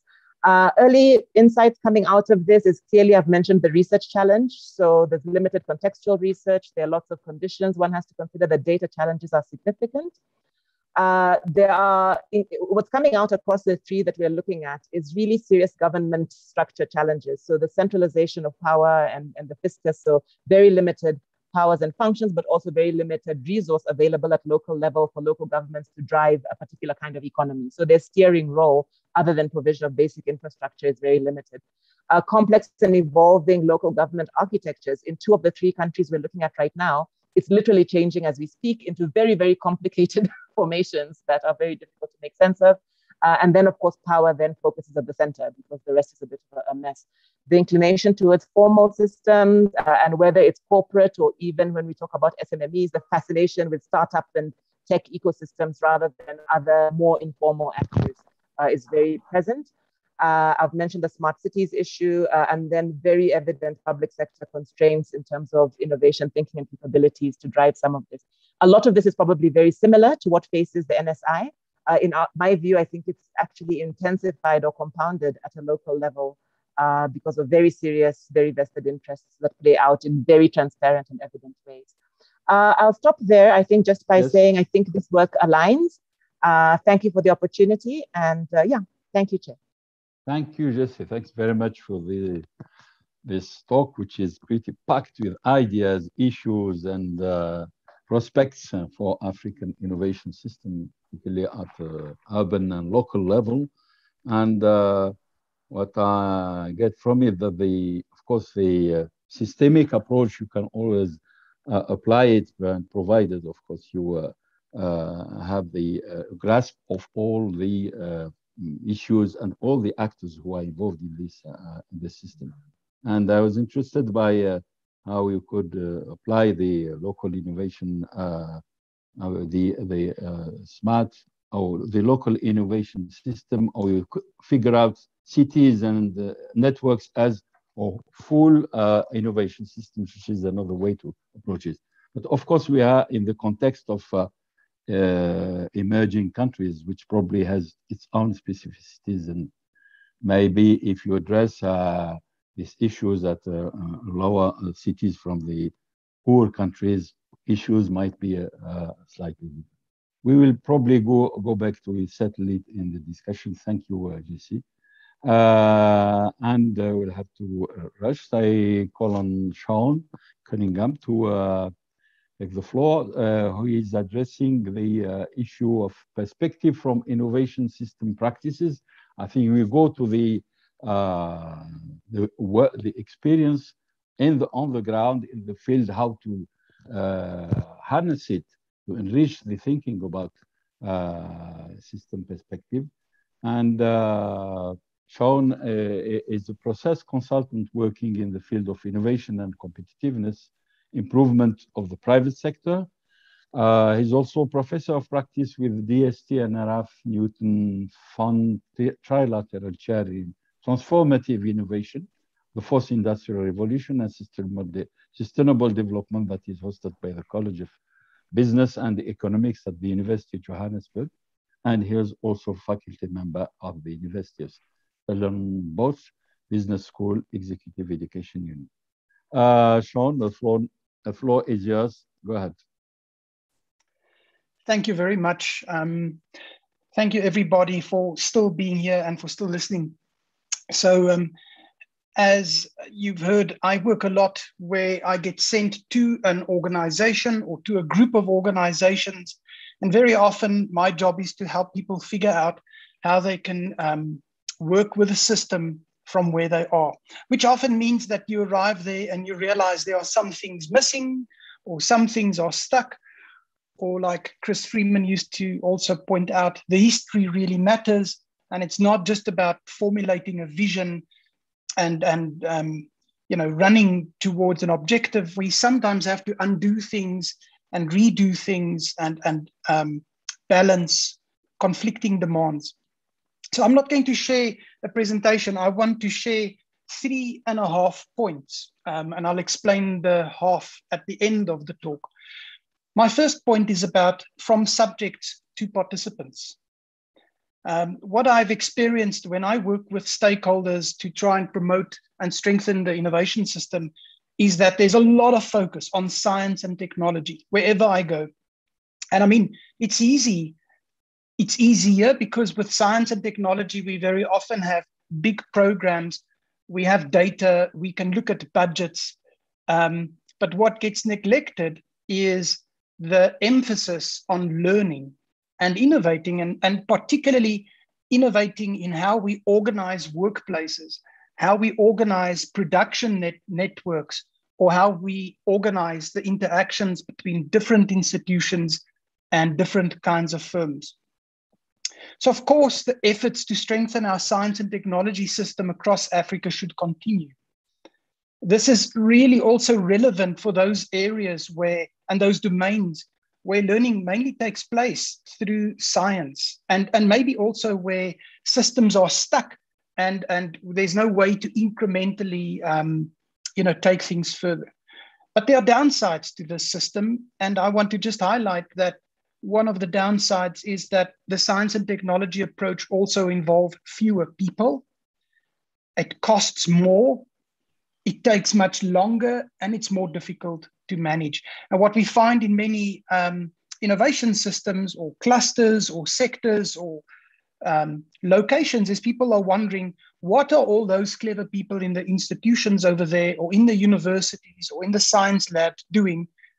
Because they're not doing anything for me. So what we have to also do in many places is we have to mobilize people towards local problem solving of the do, use, integrate mode. And it's not just about the people and the businesses. We have to take technological and educational institutions along. I see many projects that aim to directly work with enterprises coming from international organizations and international development cooperation or individual institutions, and very often these efforts do not work. The people that we are trying to support in the innovation system often don't want to be taught. They want to be heard. And often the institutions that are supposedly there to support them are not able to do this. I mean, they either have low credibility or they have low incentives to bother with businesses or with farmers, or maybe they even look down at these entrepreneurs, at these farmers, at these innovators. So we need some intermediation to close the gaps between big firms and small firms, between small firms and small firms, between firms and institutions, and also between different kinds of institutions, different layers of policy making. So my point here is that we need to treat the systems and the actors not as subjects, but as participants. We have to take people along in this process, and we have to focus on these social elements. My second point is about two modes and two different kinds of traction.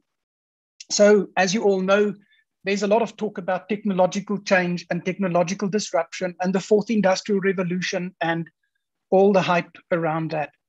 I want to highlight two sets of technologies that I found really matter in my work. They are those technologies at the frontier. I like Lynn Metelka's description of these as new wave technologies. And then those technologies that are widely disseminated in other places, but they are not taken up in the places where we are, in the place where we are focused. So let me first focus on those technologies at the frontier. It would be irresponsible to argue that we shouldn't be concerned about these frontier technologies. It would be irresponsible to advise any African government or any institution we are working with not to be concerned about AI and 3D printing and any of these technologies.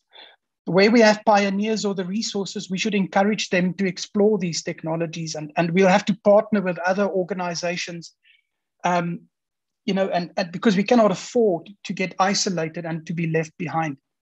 But what I'm finding in many places where I'm working is that a bigger concern are actually those technologies that are already proven in other contexts, but that have not been taken up in the place where we are. Now, some of those technologies, of course, can be a drone or 3D printing. So I'm not excluding those, but often what I'm finding is that quality management systems and many other manufacturing trends that you would expect to by now have made it to different parts of the world and to different parts of these countries, we find that those technologies are not there. We, of course, then have the challenge that the number of potential technologies that we have to cover is beyond the ability of most institutions. It's not unique to Africa. This we find even in Europe and in the US and elsewhere, that you would have many different institutions, sometimes even presenting or extending competing technologies to the same enterprises. What we often find in Africa is that technology extension is done, if it's done, technology extension is done many technologies from one institution. So what we have to do with these technologies, of course, we have to figure out how to select which ones. I have a suggestion about that. But we need to also demonstrate these technologies, which then means that the very institutions that we are working with also need to master these technologies. And there's so much emphasis on what enterprises have to master and so little focus on what the institutions have to master. So that is, part of this point for me. But I want to draw your attention somewhere else, and that is beyond the hardware and the skills programs and the capacity building programs. We really need to pay careful attention to the social technologies that we have to cultivate to make many of these technological arrangements work in our different workplaces. We're dealing with old hierarchies where we have hierarchies, and we're dealing with low skills, and we're dealing with many different challenges. So we really have to focus on those social technologies.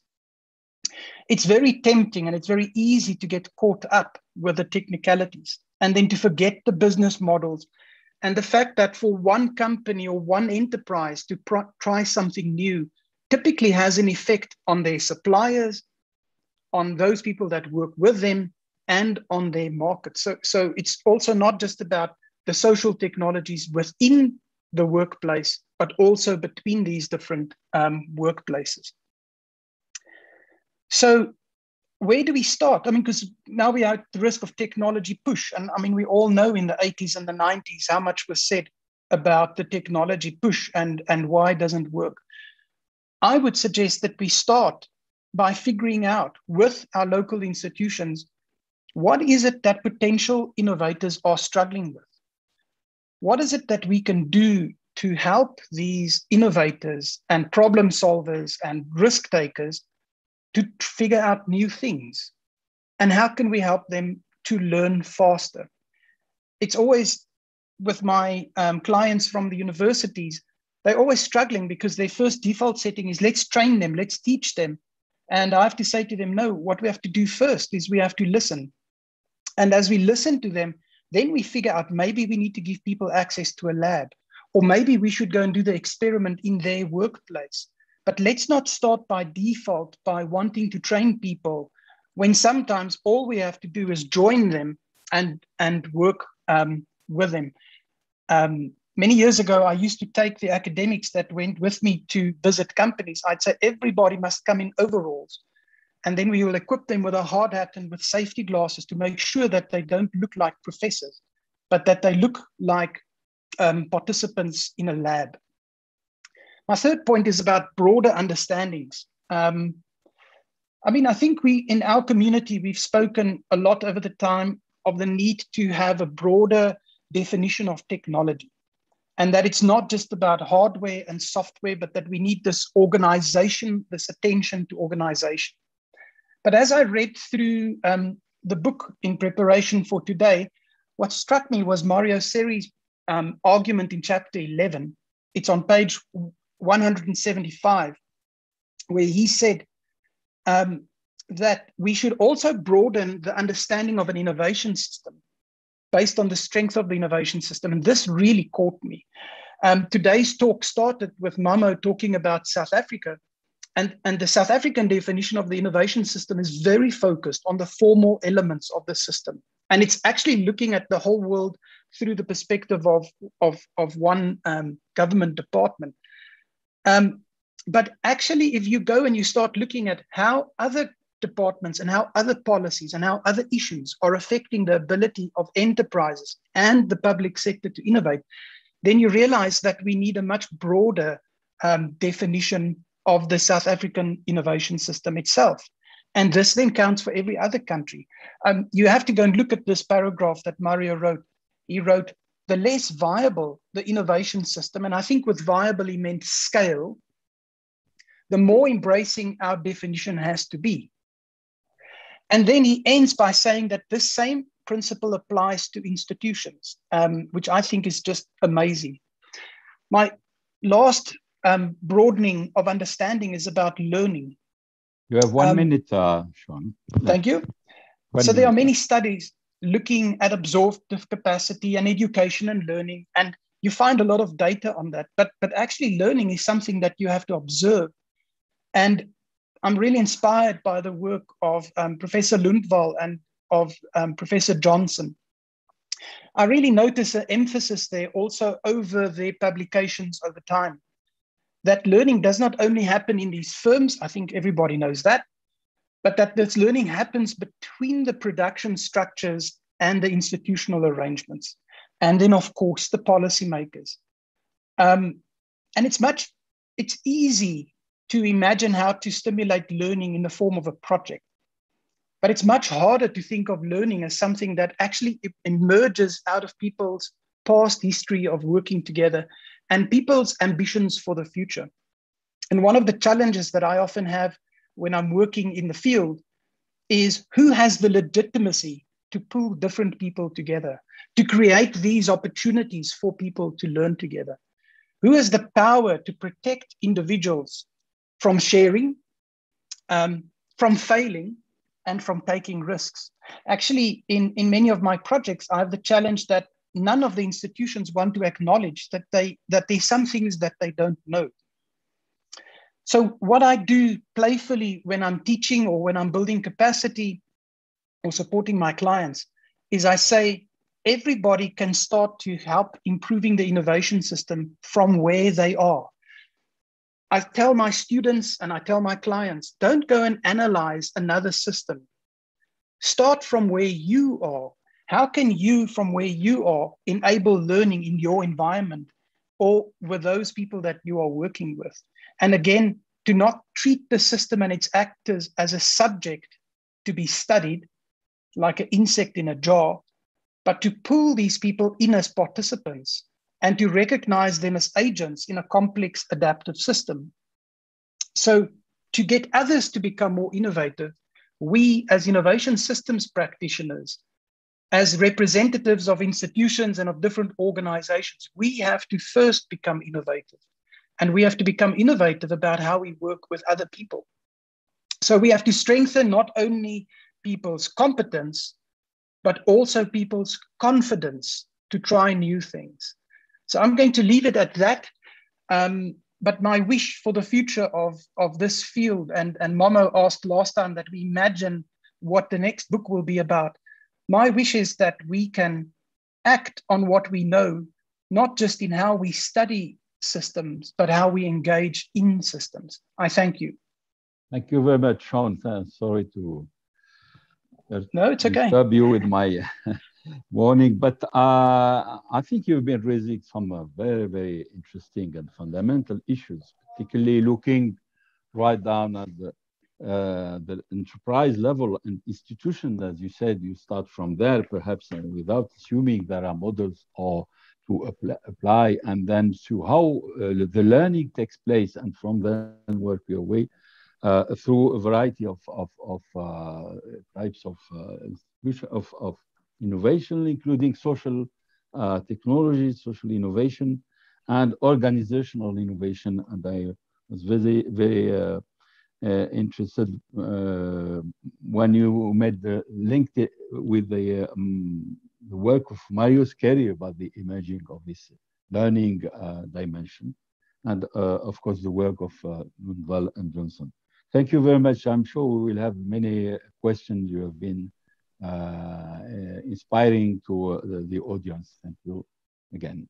Right, I think we'll go now to Andrew's work, and Andrew is going to talk about the something very specific about technological change, and particularly through reading one of the chapters of the book, and specifically by Jens Mueller and his colleague, and see how this approach of technical change and what he called also grassroots innovation in Tanzania can be reframed today, today's reality.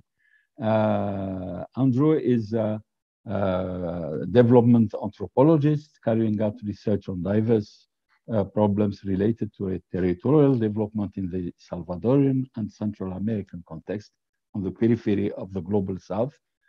He holds a PhD from Department of Development and Planning from the University of Aalborg, with research specialization in the emergence and evolution of innovation capabilities and territorial system of innovation in Central America, Latin America. And I had the pleasure to work closely with Andrew on this concept of territorial system of innovation and modes of emergence. And we have an article and hopefully a special issue coming. Thanks, Andrew. The floor is yours. Thank you very much, Abdelkader, and to all the colleagues here and the organizers of this very interesting dialogue. I have trying to make a special contribution, trying to real the value of work that argues for change in the outlook and recognizing the capabilities of indigenous or endogenous artisan task networks of actors to create another or alternative paths to development in local systems of innovation. I want to recognize the work of my master's and PhD supervisor, Jens Mueller, and his partner, Pernille Bertelsen, in their chapter in the book and their further work afterwards based on long time of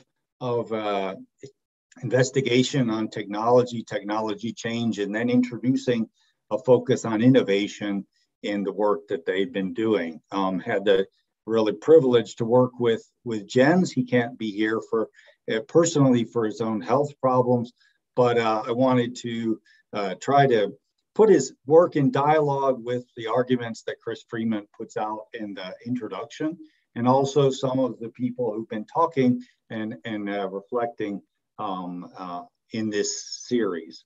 So, go ahead. Okay, there it goes. So, we have several introductory talks. Luke Sud recognized the emergence importance of grassroots innovations under the radar, which obviously Xian Fu has talked about and put on put in the agenda. Also, the mobilization of local or indigenous knowledge to take on the global challenges of inclusive, sustainable development in our new reality. That I'm going to connect to but there's a recognition of that, a recognition by a recognition that we need to see in the dynamic evolution of global and national context, especially segmentation of markets, new opportunities, see in Africa's enormous diversity of localized knowledges embedded in production systems in different national and subnational, regional, local contexts, a key potential to take advantage of these opportunities to build alternative, innovative, inclusive, sustainable development paths. And this requires an integrated, multiple level, a multi-actor strategies, lots of facilitation, as Shawn argues, of learning processes between actors with very different world outlooks. And Freeman argues that in the beginning that this is obviously a challenge to trace these multiple interacting cultural and institutional subsystems is indeed a challenge to understand what actually exists in innovation systems, not just bring ideas about how they should be, but actually look what exists and build up from those innovation networks and see their potentials. I add also their limitations, he says, to devise ways to deliver greater benefits to all peoples in Africa as a fundamental need for the continent. I argue that the contribution of Mueller and Bertelsen takes up this challenge in looking to explicate what social learning processes are reproducing and transforming indigenous, endogenous systems of innovation, their potential as a contribution, but all of the need to recognize their very differences. So they argue that local or endogenous generation of technological innovations exists, but are often ignored. A fundamental problem is that you have micro-innovative strengths emerging in niches that exist, but often remain isolated and encapsulated. Again, the need for making the connections and facilitating the connections that I think Shawn has talked about. Facilitating connections between the rural and urban, for example, context would be really important.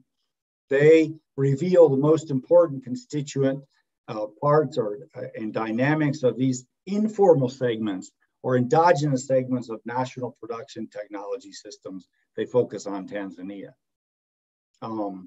They offer us an interesting and I think complementary systemic conceptualization of technology. It's my personal view that systems of innovation needs to open up, have a broader idea of technology and technology dynamics, especially the dialectical relation between these dynamics and societal context. They highlight the innovation capability of informal technology change agents. They look at village blacksmiths and boat builders and people working in ceramics to demonstrate that local knowledge systems and organizational forms are dynamic and constitute a unique production system that indicate the formation of another or alternative, different evolutionary path that is rather, it has a different trajectory than the technological evolution experienced in the North. And this all frequently proposed as part of this modernization development theory. We need to be very critical. If we're not part of that, calling these people backwards, lazy, and crazy, instead of recognizing who they really are and their potentials. They argue that on a national, sectoral, regional level, production systems are segmented along institutional lines, formal, informal, but also technological dimensions between the exogenous, outside, and the endogenous. And the rules of the game in these endogenous systems of innovation are very different. And we really need to see them. We can have a framework, we can have a way of looking at innovation systems, but recognize that they are fundamentally different and they work in different ways. And as we go region to region, country to country, they're also going to be rather different.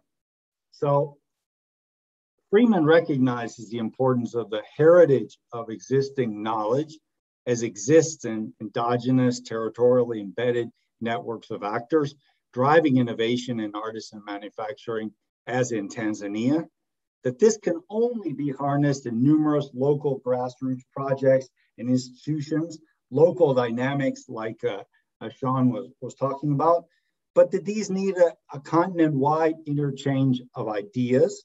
I think that's really important, and we could add on between continents and talk about Latin America and Asia and Africa in dialogue.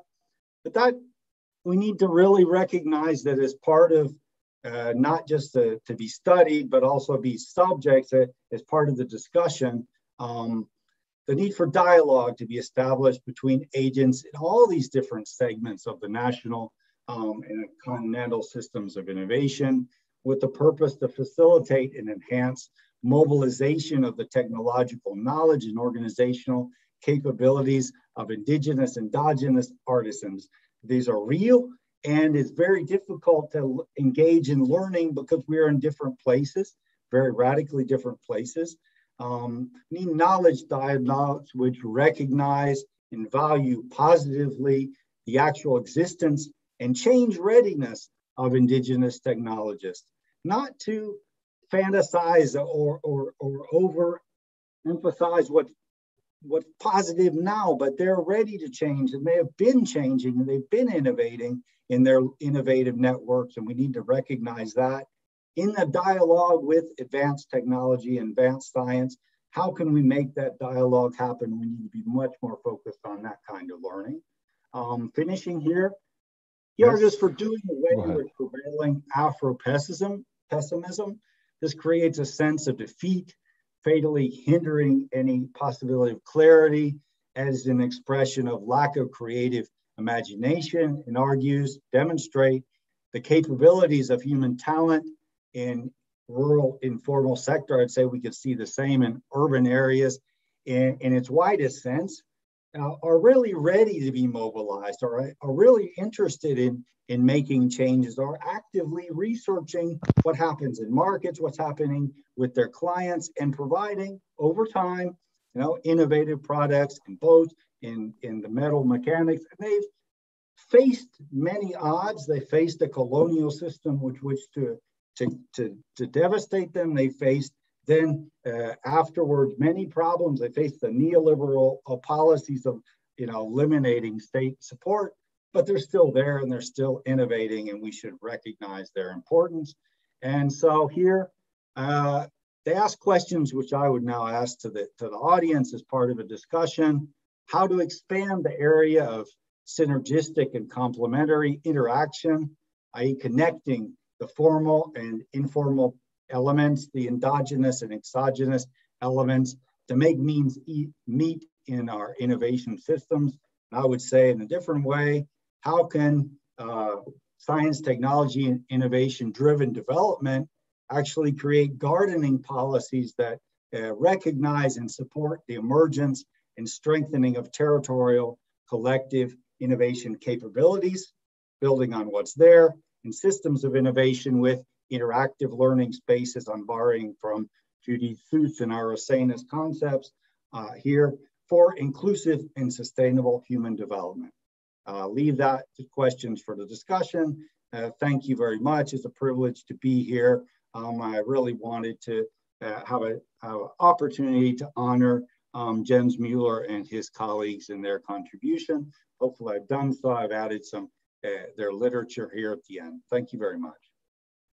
Thanks very much, Andrew. Thanks for taking your time and, of course, giving us a fresh look at what Jens Mueller wrote about 18 years ago, and particularly in reminding us also there are some dimensions which probably are forgotten, and in particularly this co-evolution between formality and informality, or informal technical, what you call informal technology change agents. This is very important to bring us to examine more carefully, and of course to update our knowledge about what is happening at the local endogenous system.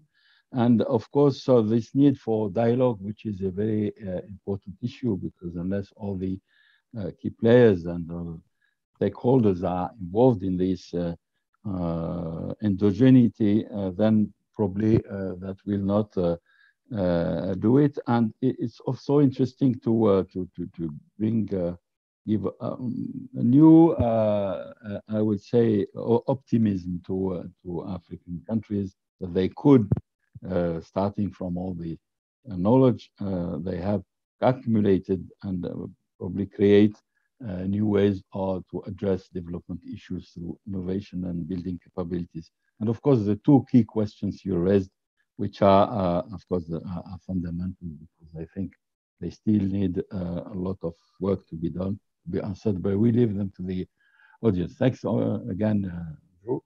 And we go to the list, but no, the last but not least speaker, who is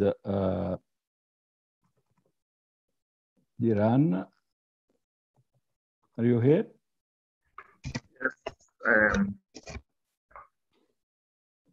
Yes. Yes.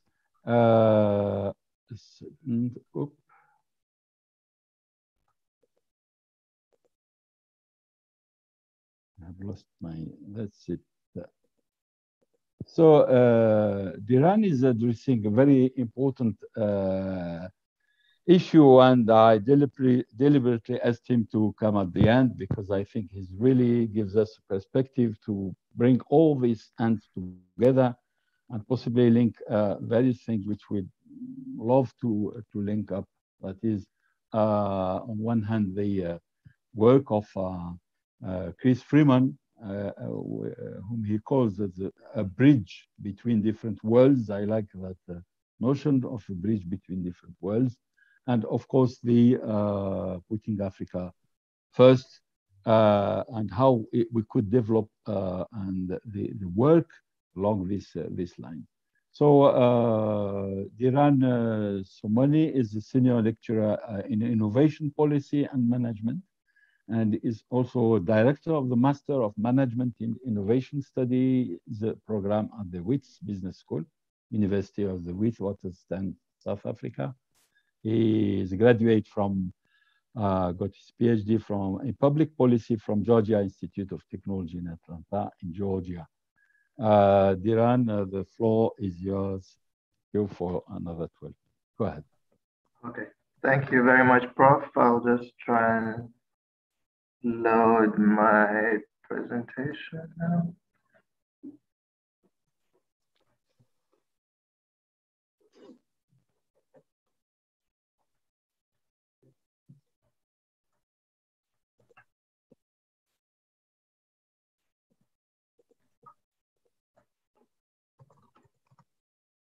Go ahead.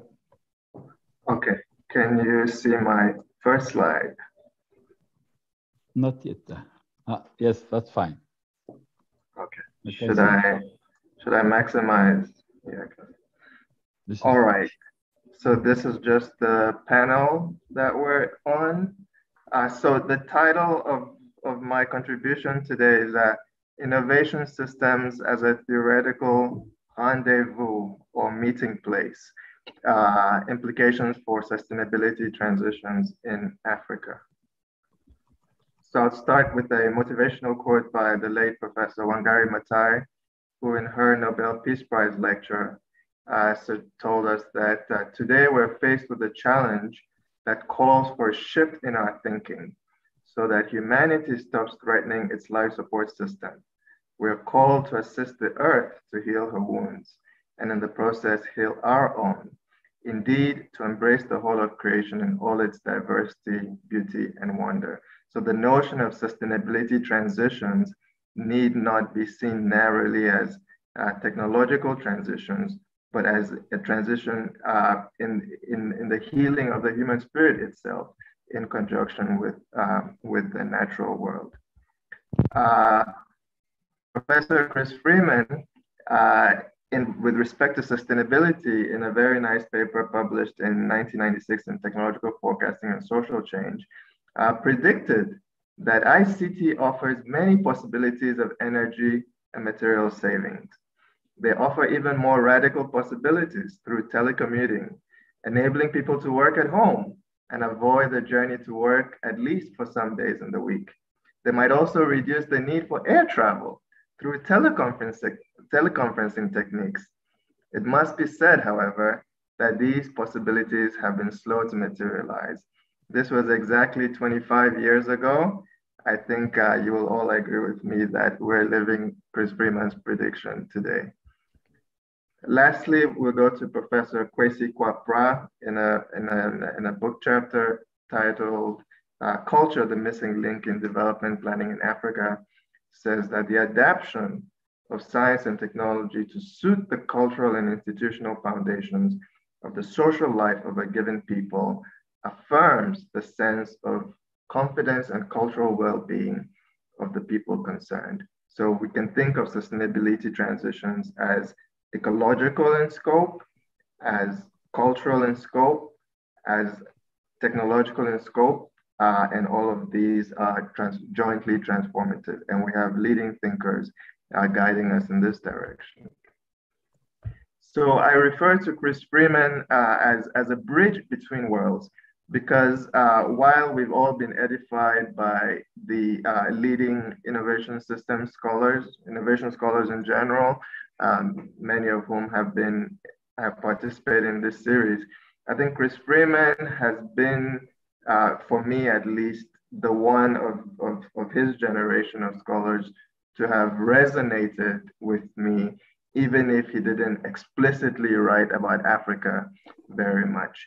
For instance, in his conceptualization of the nation in the national innovation system, we all know he's one of the co-founders of this framework.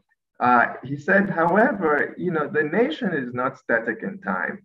If you go back to, and this is in a European context, there were the city-states, and the city-states became principalities. Principalities became kingdoms. Kingdoms turned into states and nation states, and they fell apart and they reconglomerated.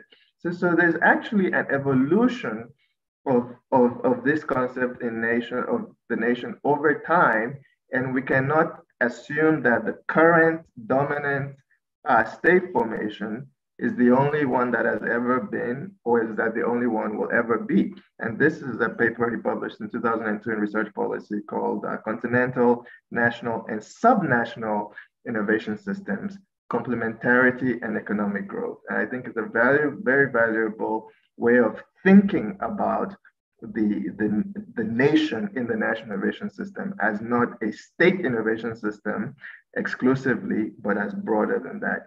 But what is the key? What is the glue? He insisted that it was the social capability for technical and institutional change. That was the key. And this can exist, I think we can agree, in subnational, national, supranational arrangements. And that's what we should be looking for as the glue to a system.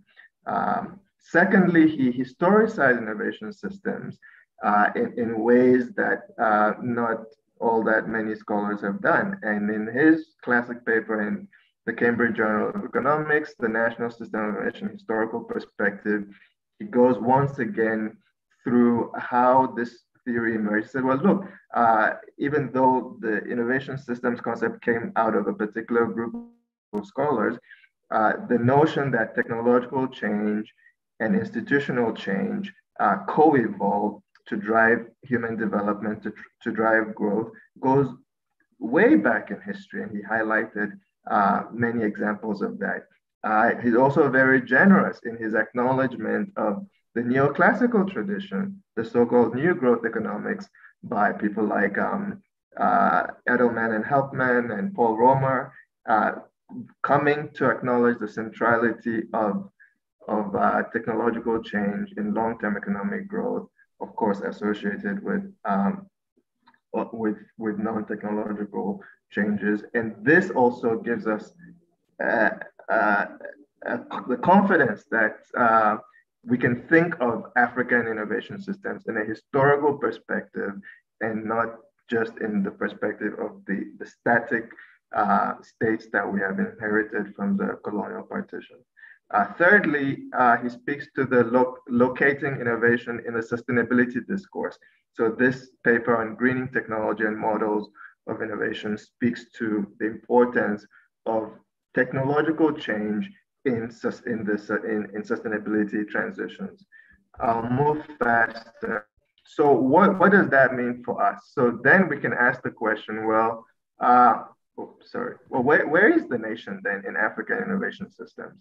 And I think here putting Africa first was a very critical effort in that. But I'll go to a recent book by a brilliant young Ethiopian scholar, Abdelkader, who wrote a book on world making after empire, showing that the newly independent states in Africa and the Caribbean in particular were not just seeking to establish their political independence, but wanted to change the political and economic world order into a more egalitarian one.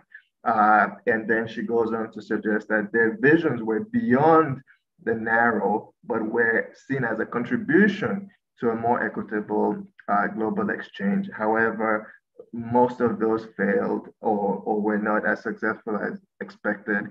And that has led to the kinds of fragile or states that we have across the African world.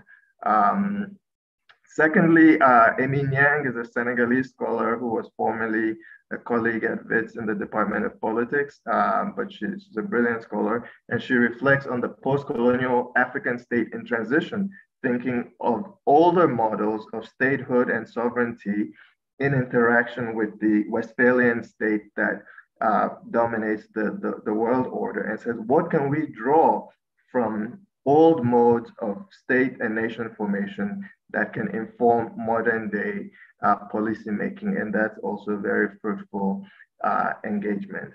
And now the UNESCO that published an influential 8-volume series on the general history of Africa, going from starting in prehistory, is now talking about the concept of global Africa for its forthcoming 9th volume that says, well, Africa is, of course, the territory, the continent called Africa, but that territory is the site of exchanges of people coming from Europe, from Western Asia, from South Asia, coming, and of course, Africans deported from their continent at various times to move to the Caribbean, to the Americas, to Asia, and that there's a flux and reflux of movement that constitutes the African experience. It's inclusive and it has different anchors, but it's a site of mixing, it's a site of interaction, and it can be seen that way. And so we need not think of Africa as just the African continent or the indigenous people of the African continent, but all of those who have contributed to shaping it, but who have a commitment to a certain value of the human being. And this is coming forthcoming by UNESCO. And this notion of global Africa, I think there's no better reflection of it than putting Africa first, contributions from China, from India, from South America, from Europe, all committed to elevating the humanity, but starting with African humanity, which is obviously connected to all of humanity. And this more expansive notion, I think, is useful to consider. Okay, so moving forward to the innovation concepts, this notion of industrial revolution, Africans have always participated in it. The first industrial revolution, Africans were central to that, even though it's not acknowledged in the literature. In 2002, Joseph Inikori, building on the work of scholars like Walter Rodney and Eric Williams, highlighted the significant contribution of Africans in the first industrial revolution. The second and the third were characterized 1 minute left, Diran, just to remind you that time is running. Increasing inequality. And so when now we talk about the fourth industrial revolution, we need to ask the question, how is that going to help resolve inequality? And the work by Zama Mazbuko and Erica speak to that. But so speaking of endogenous innovation, then how do we bring modern technologies to bear in contexts that are characterized by poverty and technological modesty? This is a nano water filter based in Tanzania. An understanding of the water sources and filtering is there. In Benin, the Songhai Greenbelt movement is another rural city movement, is another way to ground modern technologies in a rural setting. This is a cook stove experience in Ghana, again, using designs to create energy efficient stoves and solar panels in the same environment. So the point, then I'll stop here. The point is that, yes, we know that innovation is more than just technology. It's also about institutional innovation, but it's about embedding technological innovation in various societal forms. So the state is only one of them. The private sector is one of them. Social enterprise, community organizations are others. And what we're interested in is the social capability for change and not necessarily the name of the institution. But what Chris Freeman brings to us, most importantly, is that this is informed by a historical perspective, an understanding of what people's relations are like, who's likely to do what, who prefers to work with each other, and so on. So lastly, creative destruction comes from, is inspired by Shiva, the Hindu deity, and Rabindranath Tagore expressed that. So even Schumpeter's creative destruction didn't come from Austria. And this is the final, this is from a manager of an green energy firm. She says, I have to concede that we have not found a way to build a solar farm that tilts in a unique way to the African sun. The reemergence of great African civilizations is the ultimate goal of our journey away from oppression and towards freedom. So innovation systems for freedom, for justice is something that we need to consider. Thank you very much. I am done. Thank you very much, Diran. Innovation systems with the freedom. That's a very important way and a very exciting way to complete this roundtable discussion with the panels. And it's very, very important what you've been putting forward. I think linking up all the historical facts, perspectives, and the, of course, the all the reality of the field and the ground, and how various experiences remind us that Africa has great potential. And thinking in terms, and in a way, you've linked to some extent your work to what Alan was saying at the beginning, that there's some in the long term you historicize and you conceptualize at the same time, because they're both linked and through the work of Christopher Freeman. I think I'll leave it to that for the comments, and I don't know, Rajesh, how we are in time. We don't probably have much time left, but can we ask, raise a few questions, or ask people to raise questions? Sure, there is no problem. We can extend the session by another 15 minutes. Okay, thanks, Rajesh. We have 15 minutes, so please, the floor is open, because I think 15 minutes for the wealth of presentations we have had is not enough. We could spend another couple of hours discussing all this material, which is very, very rich and challenging as well, and probably sets the way for the putting Africa first. And probably Rajesh might say a word on that issue. Rajesh, if you could take the floor and tell us a bit more, built on what you've heard, particularly what Diran was saying. Were you asking me to speak? Yes, go ahead, yes. You want us to ask? Proposal you were putting forward, how we could go on from all these elements, give a few introductory elements to rewriting, putting Africa first. You seem to have few hint to some elements. Can you, you and Mamo, of course, will come into it, because this is, I think, it's time. This idea emerged as a result of reading a few pages from the book. I think the book is not in print now. It is out of print and it is not available now. So the preface, the wonderful preface written by Freeman to this book, very small piece, but I think it was very far-sighted and you know, at a time, written at a time when both the thinking of innovation in Africa as well as the concept of national systems of innovation were quite young. So in 2003, they were new, quite new. But South Africa had adopted national systems of innovation as a policy tool in 1996 itself.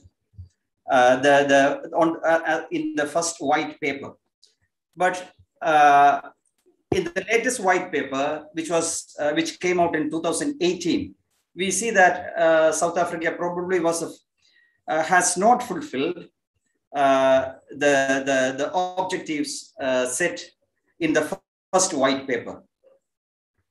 So the adoption of national systems of innovation has not translated well into policy outcomes in reality. So this made us to think, what could be the reasons? Did the neoclassical orthodoxy silence the effort, or what went wrong? Was South Africa not prepared to take on the emerging concept? So I think I thought this series will deliberate such issues and what prevented the full-fledged result-oriented adoption of the framework. So now it is a time to rethink, and I hope the series, we have 3 more episodes to go. By the end, we will take a decision whether to work on a revised version of the book. Will Professor Mamo take that challenge to produce a revised version with his colleagues, or a new book will emerge given the changed scenario? So this is my take. Thank you very much. Thanks very much, Rajesh. Thanks for this suggestions and proposals. And of course, we are just introducing the debate. We still have 3 sessions to go in depth into what prospects. And there are some people who think, who read the book and said the book is so actual, and we don't even need to rewrite it, because so many issues are still valid up to now. If you read it, you think you have written it yesterday, not 18 years ago. So you see, just to tell you how deep and how important the issues, which of course we've been covering when we wrote that book collectively. Mamo, would you add a few elements before Just a few points. Yes. Thank you very much. But I'm sorry, I had a network issue. So at least Andrews and Shawn, I was not able to listen to you, but I'm pretty sure you have also made very good contributions. But the interesting thing I saw in this session now, the panel, is excellent ideas, really, genuinely, very provocative ideas have come. So our Geci has connected urban and rural. And how do we do it with innovation system is a very interesting challenge. Now our brother Baskaran has brought lessons what others have achieved, like China and all the other countries that have done, and what Africa can learn, but not copy, but at least understand what has been done so that they can also do. The other key thing that came out with also with my Diran is that he brought the first, the second, the third industrial revolution.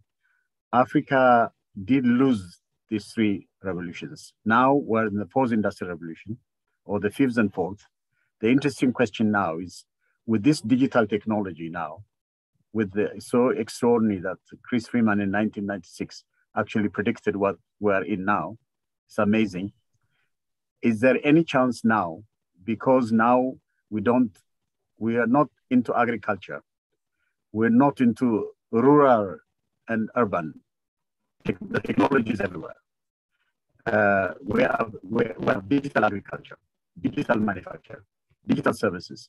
So if we're doing that, is there any chance now in our disputing Africa first kind of thing, is there a way we could actually bring in the current or the different technologies, blockchain, Internet of Things, 3D printing, all these things that's happening, artificial intelligence, all this. Is there a way we could actually think about how all the world can be changed in such a way that justice, as you rightly put it, for all, and well-being for all, and not just for one part against another part, but for the whole world can come. It's a very important time now. We have a global climate change. We have also coronavirus global. It is global. It's not affecting only one part. So now we need an approach, a technological approach, also an innovation approach that actually can solve problems together. Bring all of us to be collaborative and cooperative. How do we develop that? I think now let's think of how we can be together, not just when we write this, putting Africa when on the Africa side, we should bring in Latin Americans, Asians, Europe, all of us should be together so that we actually reflect together and come out. The good thing about this putting Africa first is that it's not just Africans writing, it's how connected we are globally. And even the people who contributed, all of them. It's just so fascinating. That's why it's very good. We should continue like that. Just my few suggestions about the points, and all of you could reflect on. I'm not asking you like a question, but I'm just reacting to your positively about your very nice, inspiring inputs. Sorry about Andrew and Shawn. I don't know what happened to I missed you, but I wish I could have heard you, because I would have reacted, to you also. Thank you so much. Thanks very much, Mamo. Presenting these useful comments, which are already very rich and very useful for the way forward. And I think I probably will bring them back again to future meetings of the panels. Time is practically time's up, but we have a question on the chat. A question from Andrew. Andrew, perhaps you could formulate this question as you are here, and if anybody could come in to perhaps raise the issue and complete the question, that would be useful. Thank you. Go ahead, Andrew. We know that in African and Latin American context, the rural-urban divide is one problematic between a diversity of types of territories. I don't see it's been really discussed so much. So I had the question, how could we understand and take advantage of the dynamics between urban and rural areas from this innovation perspective to take on the problems of the two areas? Is there something specific about that dynamics that we could take advantage of? Very good. I think it's a very, very relevant and key issue, how to connect between two types of dynamics and two types of vision of innovation system, urban and rural. I wonder whether Geci, who has given us some very, very interesting elements about the systemic approach to urban innovation and cities, and whether she could perhaps bring in some elements from her own perspective. Geci, are you around? Yes, Geci? I am. Yeah, I'm sorry here. to mute. Yes, you've had certainly Andrew's question. Can you perhaps react to that and how you figure out, because you had a systemic and broad approach when you talked about urban. It wasn't only about urban, but it was way much wider. So can you tell us perhaps a bit more how you connect to subsystems, I would say? Yeah. So actually, one of the big issues, which is more political than an academic issue in South Africa, has been, if you want, the resistance to any urban conversation, which is why you probably, and there's maybe also some practical reason for it. And so one of the things we really have tried to do is to express the urban as not something different, even spatially, from rural, but a continuum.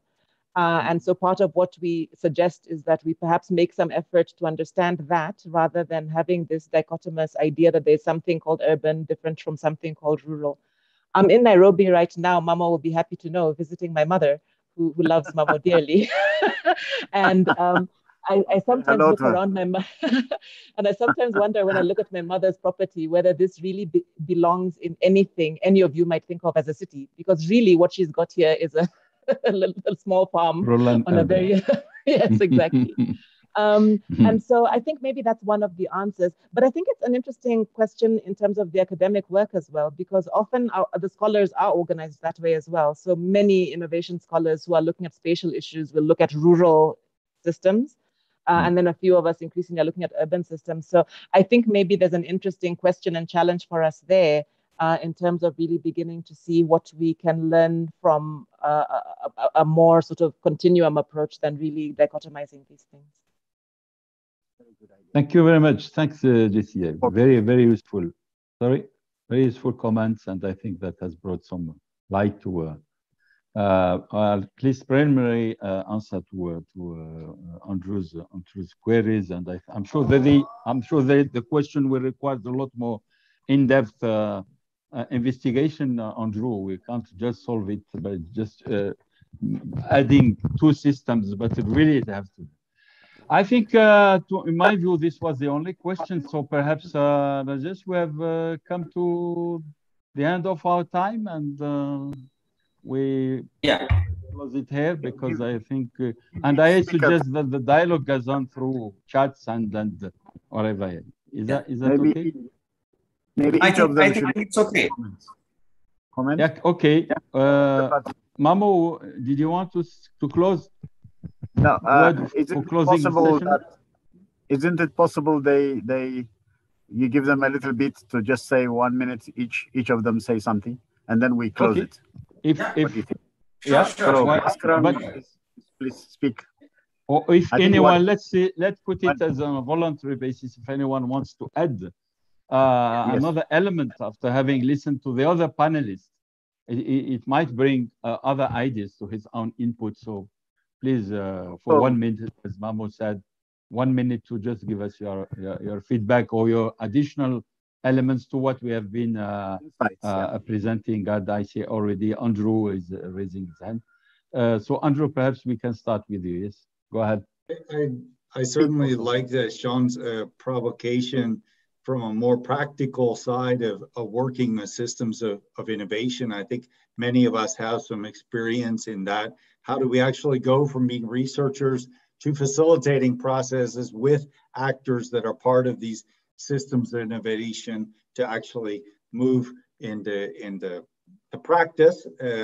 There's the policy side, but there's also the day-to-day trying to promote innovations in institutions and firms. So I think we could have more discussion about that and what that says also is how our analytical framework works or doesn't work when applied to practical facilitation. Judith wants to say. Yeah, and I'm glad that we are reminded, because that is one of the greatest challenges, and based on the experience that we've had in taking it to the ground, and that is where you can actually have the impact that we want to have. So I think that those discussions, and also in terms of actually studying what happens when you facilitate these processes, will help. And I want to add one more. I really and truly think that we need to look at agriculture in more depth. Sorry. Thank you. Thanks, Judith. Thanks, Judith, and thanks, Andrew, for these final comments. I think they're complementary, and they draw our attention to the need to perhaps go further in the next in future panels, and also in the second round of innovation of writing perhaps the book. Thank you very much. Shawn has something to say. Let Shawn speak, please. Okay, please, Shawn, please. Something that I just want to share is I often move between urban spaces and rural spaces, places with lots of institutions, places with few institutions, places with very clear policies, and places with no policies. I think, and I'd like to think, that the principles stay the same, but the priorities are always different. You know, so the principles of how to do innovation system promotion in a rural area will be the same, but the priorities will be very different, and because the context is so different. I think also that in many places where we work, agriculture is seen the whole time as behind. But if you think of climate change, then suddenly agriculture is right at the front. If we look at parts of Southern Africa and Western Africa, where the climate is changing, where towns that were previously agricultural towns are now surrounded by semi-arid desert. And suddenly this agricultural community is at the future. They where the future eats mankind. And we have no institutions, no extension services, no special interventions there, trying to work on new farming technologies, dealing with, you know, these climate change. And then just on the other side of the country, we have more rain in a different time. So, you know, I think that 2 points then. The first is the principles stay the same, but our priorities is different. And the second time is we mustn't always just look at catching up. We must also see what is emerging in the near future. You know, how are the context and the environment changing, and what does that require of a healthy innovation system? Because if we're now going to try and help the people in this area that's dry to just farm better, we're completely missing the point of you know, what the future is busy telling us. Thank you. Thanks very much. Thanks very much, Shawn, for this. And this, and sorry. And Abdelkader. Yes, yes, Judith, you wanted to. Yes, and talk? this reinforces the importance of competence building.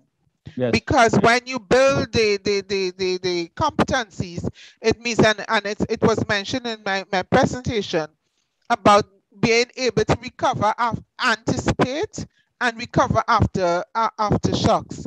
And those are some of the things that we also need to be studying. So when we talk about competence building, is of course, as Shawn mentioned, it's about all the actors, but it's also about how you deal with change. And when I was chair of the tropical agricultural platform, I should have shared that link too. We developed a common framework, and part of this whole thing about strengthening innovation is how do you help the actors deal with complexities. So I don't want to prolong the argument, but it's also something that we need to be studying, and we need to also show the results of that, building the competencies of the actors. Thank you. Yes, very, very well. I think this Abdelkader, may make There's a one, brief statement. Professor Steve is there. Can he make a remark? Okay. From Manchester University. Okay. Yeah, I'm thinking forward to next week when I'm presenting, but what I like today, we went from the heights of neo-colonialism, neo-imperialism down literally to the field and the factory floor. And I think that's a connection we have to constantly think about, the practical outcomes. So I'm going to talk a bit about those different levels of connection perhaps next week. And I think what we're getting through this sequence here is, it reminds me of an old Gary Larson cartoon. The kid puts his hand up and said, in the classroom, it says, "Please, sir, may I leave? My brain is full." I think there's such a richness of ideas here. I think we're going to need more than a week between each session to unpack them. And I hope going forward, I think maybe a second volume. I think the book still stand up so well after 20 years. And something even older, a book I was involved with Chris Freeman, talking about long wave cycles jointly with the Royal College of Art in Sussex back in 1983. And again, the ideas are there and we get more and more evidence, but the challenge for us is where are we impacting on practice? Where are we helping people make a difference literally on the ground and in their societies? And that's the challenge we have to hold up to ourselves. So thanks everybody today. I think it's been terrific today. I'm still. Thanks very much. Thanks very much, Prof, for your contribution. Well, Baskaran, you had a final comment, perhaps? I think before we round up the session. When we talk about rural-urban divide or the gap and the developing countries and developed countries gap, Shawn mentions briefly about catching up, the focus on catching up. If you look at the catching up literature, they talk about more on firm side, the producer side. But what is happening now, if you see, the urban users of technology, rural users of technology are catching up. Or even sometimes if you look at the rural users of technology in China, they are leapfrogging urban users of technology of developed countries. So we are missing something here. The user-producer dynamics in catching up and leapfrogging. Now we need to pay attention. Like Geci said, she's sitting in her mother's farmhouse and talking to us. Shawn made a comment in that vision of Freeman. Virus made it possible now. But, I was teaching online when I went to my village in India from 2 years ago or 3 years ago. I was teaching online my students in Malaysia. I was taking interviews from UK universities sitting at my village home. So something is, and today's villages in India, e-commerce has deeply penetrated. My friend was telling those days only a couple of deliveries come by two-wheelers. Now they come with trucks to deliver goods to villages, people buying online. So the users are leapfrogging. Of course, we are more focused on the producer side catching up and leapfrogging. There is something interesting happening there. I think it is good to pay attention to that, maybe. Thank you very much. I think that's a very important point. And talking about leapfrogging and the COVID situation has also given us the opportunity to see there has been, in an independent way in the South, some very interesting phenomena of catching, of leapfrogging and awakening some dormant capabilities. So I think the positive side, if I may say so, of COVID has also developed a sense of self-reliance into going into some technologies and making effort, dynamic and independent effort without the help of anybody else to produce, to master, and to put all these technologies to use for to fight the pandemics, to find all the ways and means to protect oneself, etc. So that's also it's linking with what you said. Okay, with this note, I will thank everyone, all the panelists and all the people who participated.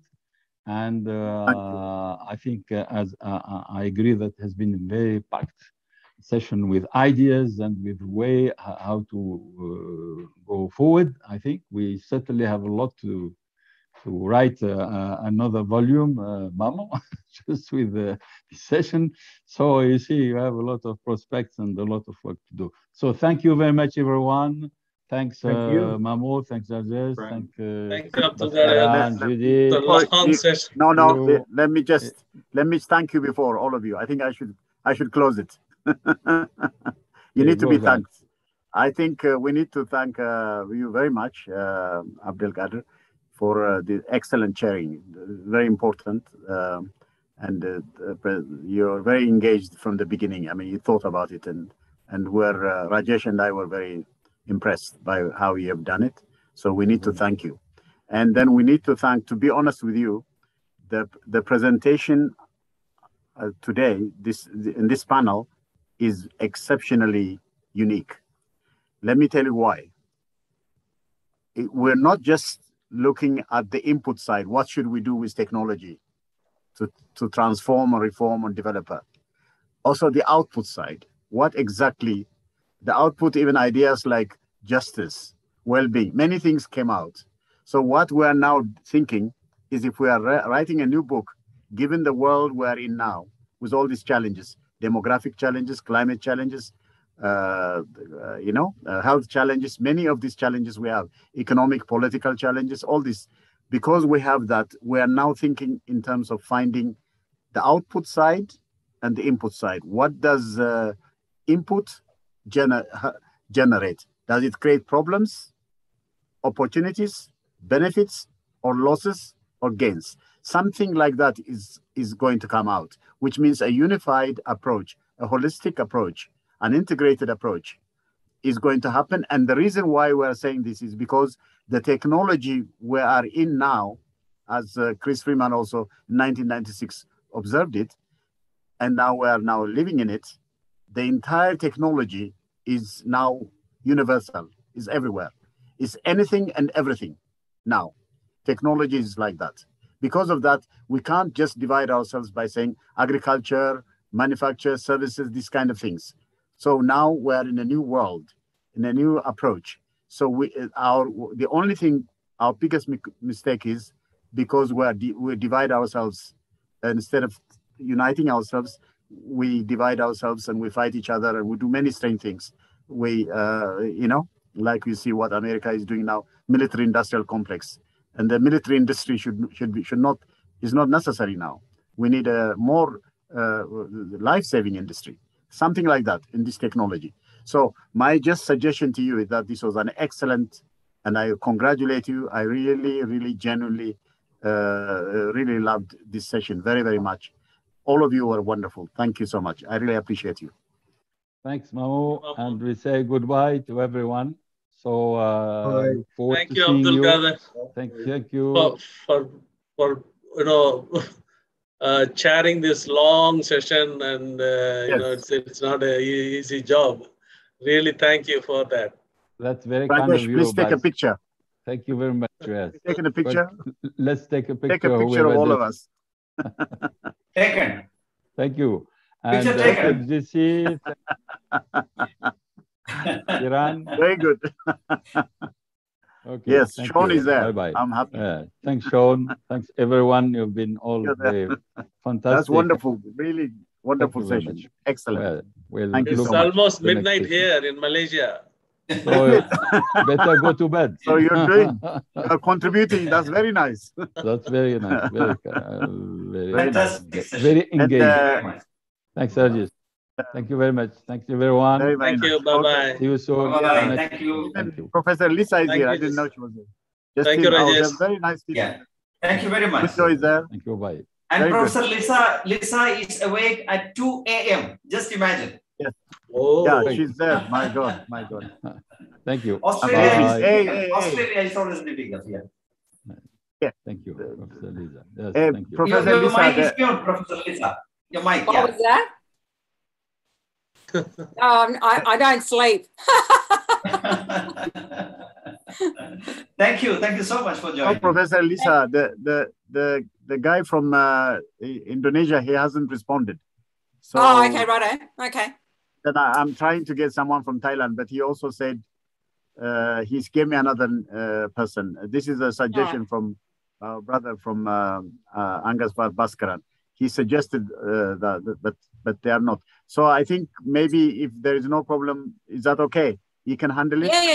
Yeah. Okay. Declan was fine. So I'll just when you get those numbers back, I'll just or the names back, I'll just finalize the agenda. Thank you. And I've already warned Declan that we'll probably push the time out. So he said that's fine. He said we can go into penalty time. He said he's given me permission, so he can go the other way. Oh, I'm glad. I just wanted to let you, because I was able to. I didn't get the time to send you the email, but I was. Oh, that's okay. That's okay. I haven't finalised. I'll just wait for it to come back, and I'll wait till we hear back from the others, and then I'll just finalise the agenda. We've still got 3 weeks, so it's fine. Yeah. Wonderful. Thanks a lot. Sounds good. Anyway, thanks, Mamo. Thanks, Rajesh. Thanks, Steve. Thank you very much. Bye-bye. Nice. Bye-bye. Baskaran, send us your PowerPoint, please. We should. I want to upload it in Sachi. Oh, okay. I'll do that. Please. Sure. Yeah. I'll send you. Sure. Thank you. Good night, Mamo. Yeah, good night. Lovely to see you. So happy. Bye. So happy to see you. We must meet physically in Injera. Yeah, I hope so. I don't know when it's going to be. We are stuck now. I think I need to go to London also and meet my Stephen Little, so I can. We have eaten some injera together. I take him to London. Yeah. Ethiopian restaurants. Or I need to take him to Kerala also. That's my other home. Rajesh is looks after me. When I go. Once things get back to normal, we'll do. Yeah, sure. Yeah. Anyway, so lovely. Shawn, very nice. All of them, they're very, very nice. Andrew is also very, very nice. Very nice. They're all nice. Thank you so much. Okay. It was excellent. Yeah. Okay. It was excellent. Rajesh. Okay, good. Say goodbye now. Rajesh, you can send us my Rajesh, we talk later. Huh? Okay, Rajesh. We can chat a bit, maybe. Bye-bye, yeah? Okay. Bye-bye. I think my boss, you should sleep because it's too late there. Yeah, it's okay. And tomorrow is public holiday here. It's okay. So Independence Day. Okay, please pass our loving regards to Ananti. Please. All right, sure. So definitely. Thanks a lot. Okay, thank you. Bye. Thank you so much. Thank you. Bye-bye. My Rajesh, we chat a little? Oh, sure. It's always a pleasure talking to you. Huh? My Rajesh, my teacher. No, I liked, although there weren't many people, but it was excellent. The presentations were excellent. It was very amazing. Huh? Yeah, it was really amazing. Good. Yeah. No, actually, we don't need many people. We don't need 100 people. No, you're right. You're right. And Bentoke was there. Yeah, he was there. He came and then Alan was there. I mean, they were okay. They were quite, about 70 people were there. I like Alan's presentation. It was fantastic. Alan did good job. No, he did a very good job. Yeah, he did a very good presentation. I wrote something on the chat telling him that it was very good. I think all of them were very good. The only thing is I didn't see Shawn's and Andrew's. Was it? Yeah, we have recorded everything. Oh, you've recorded it. Okay, yes, so I'll listen to it. Okay, I'll put it on the website.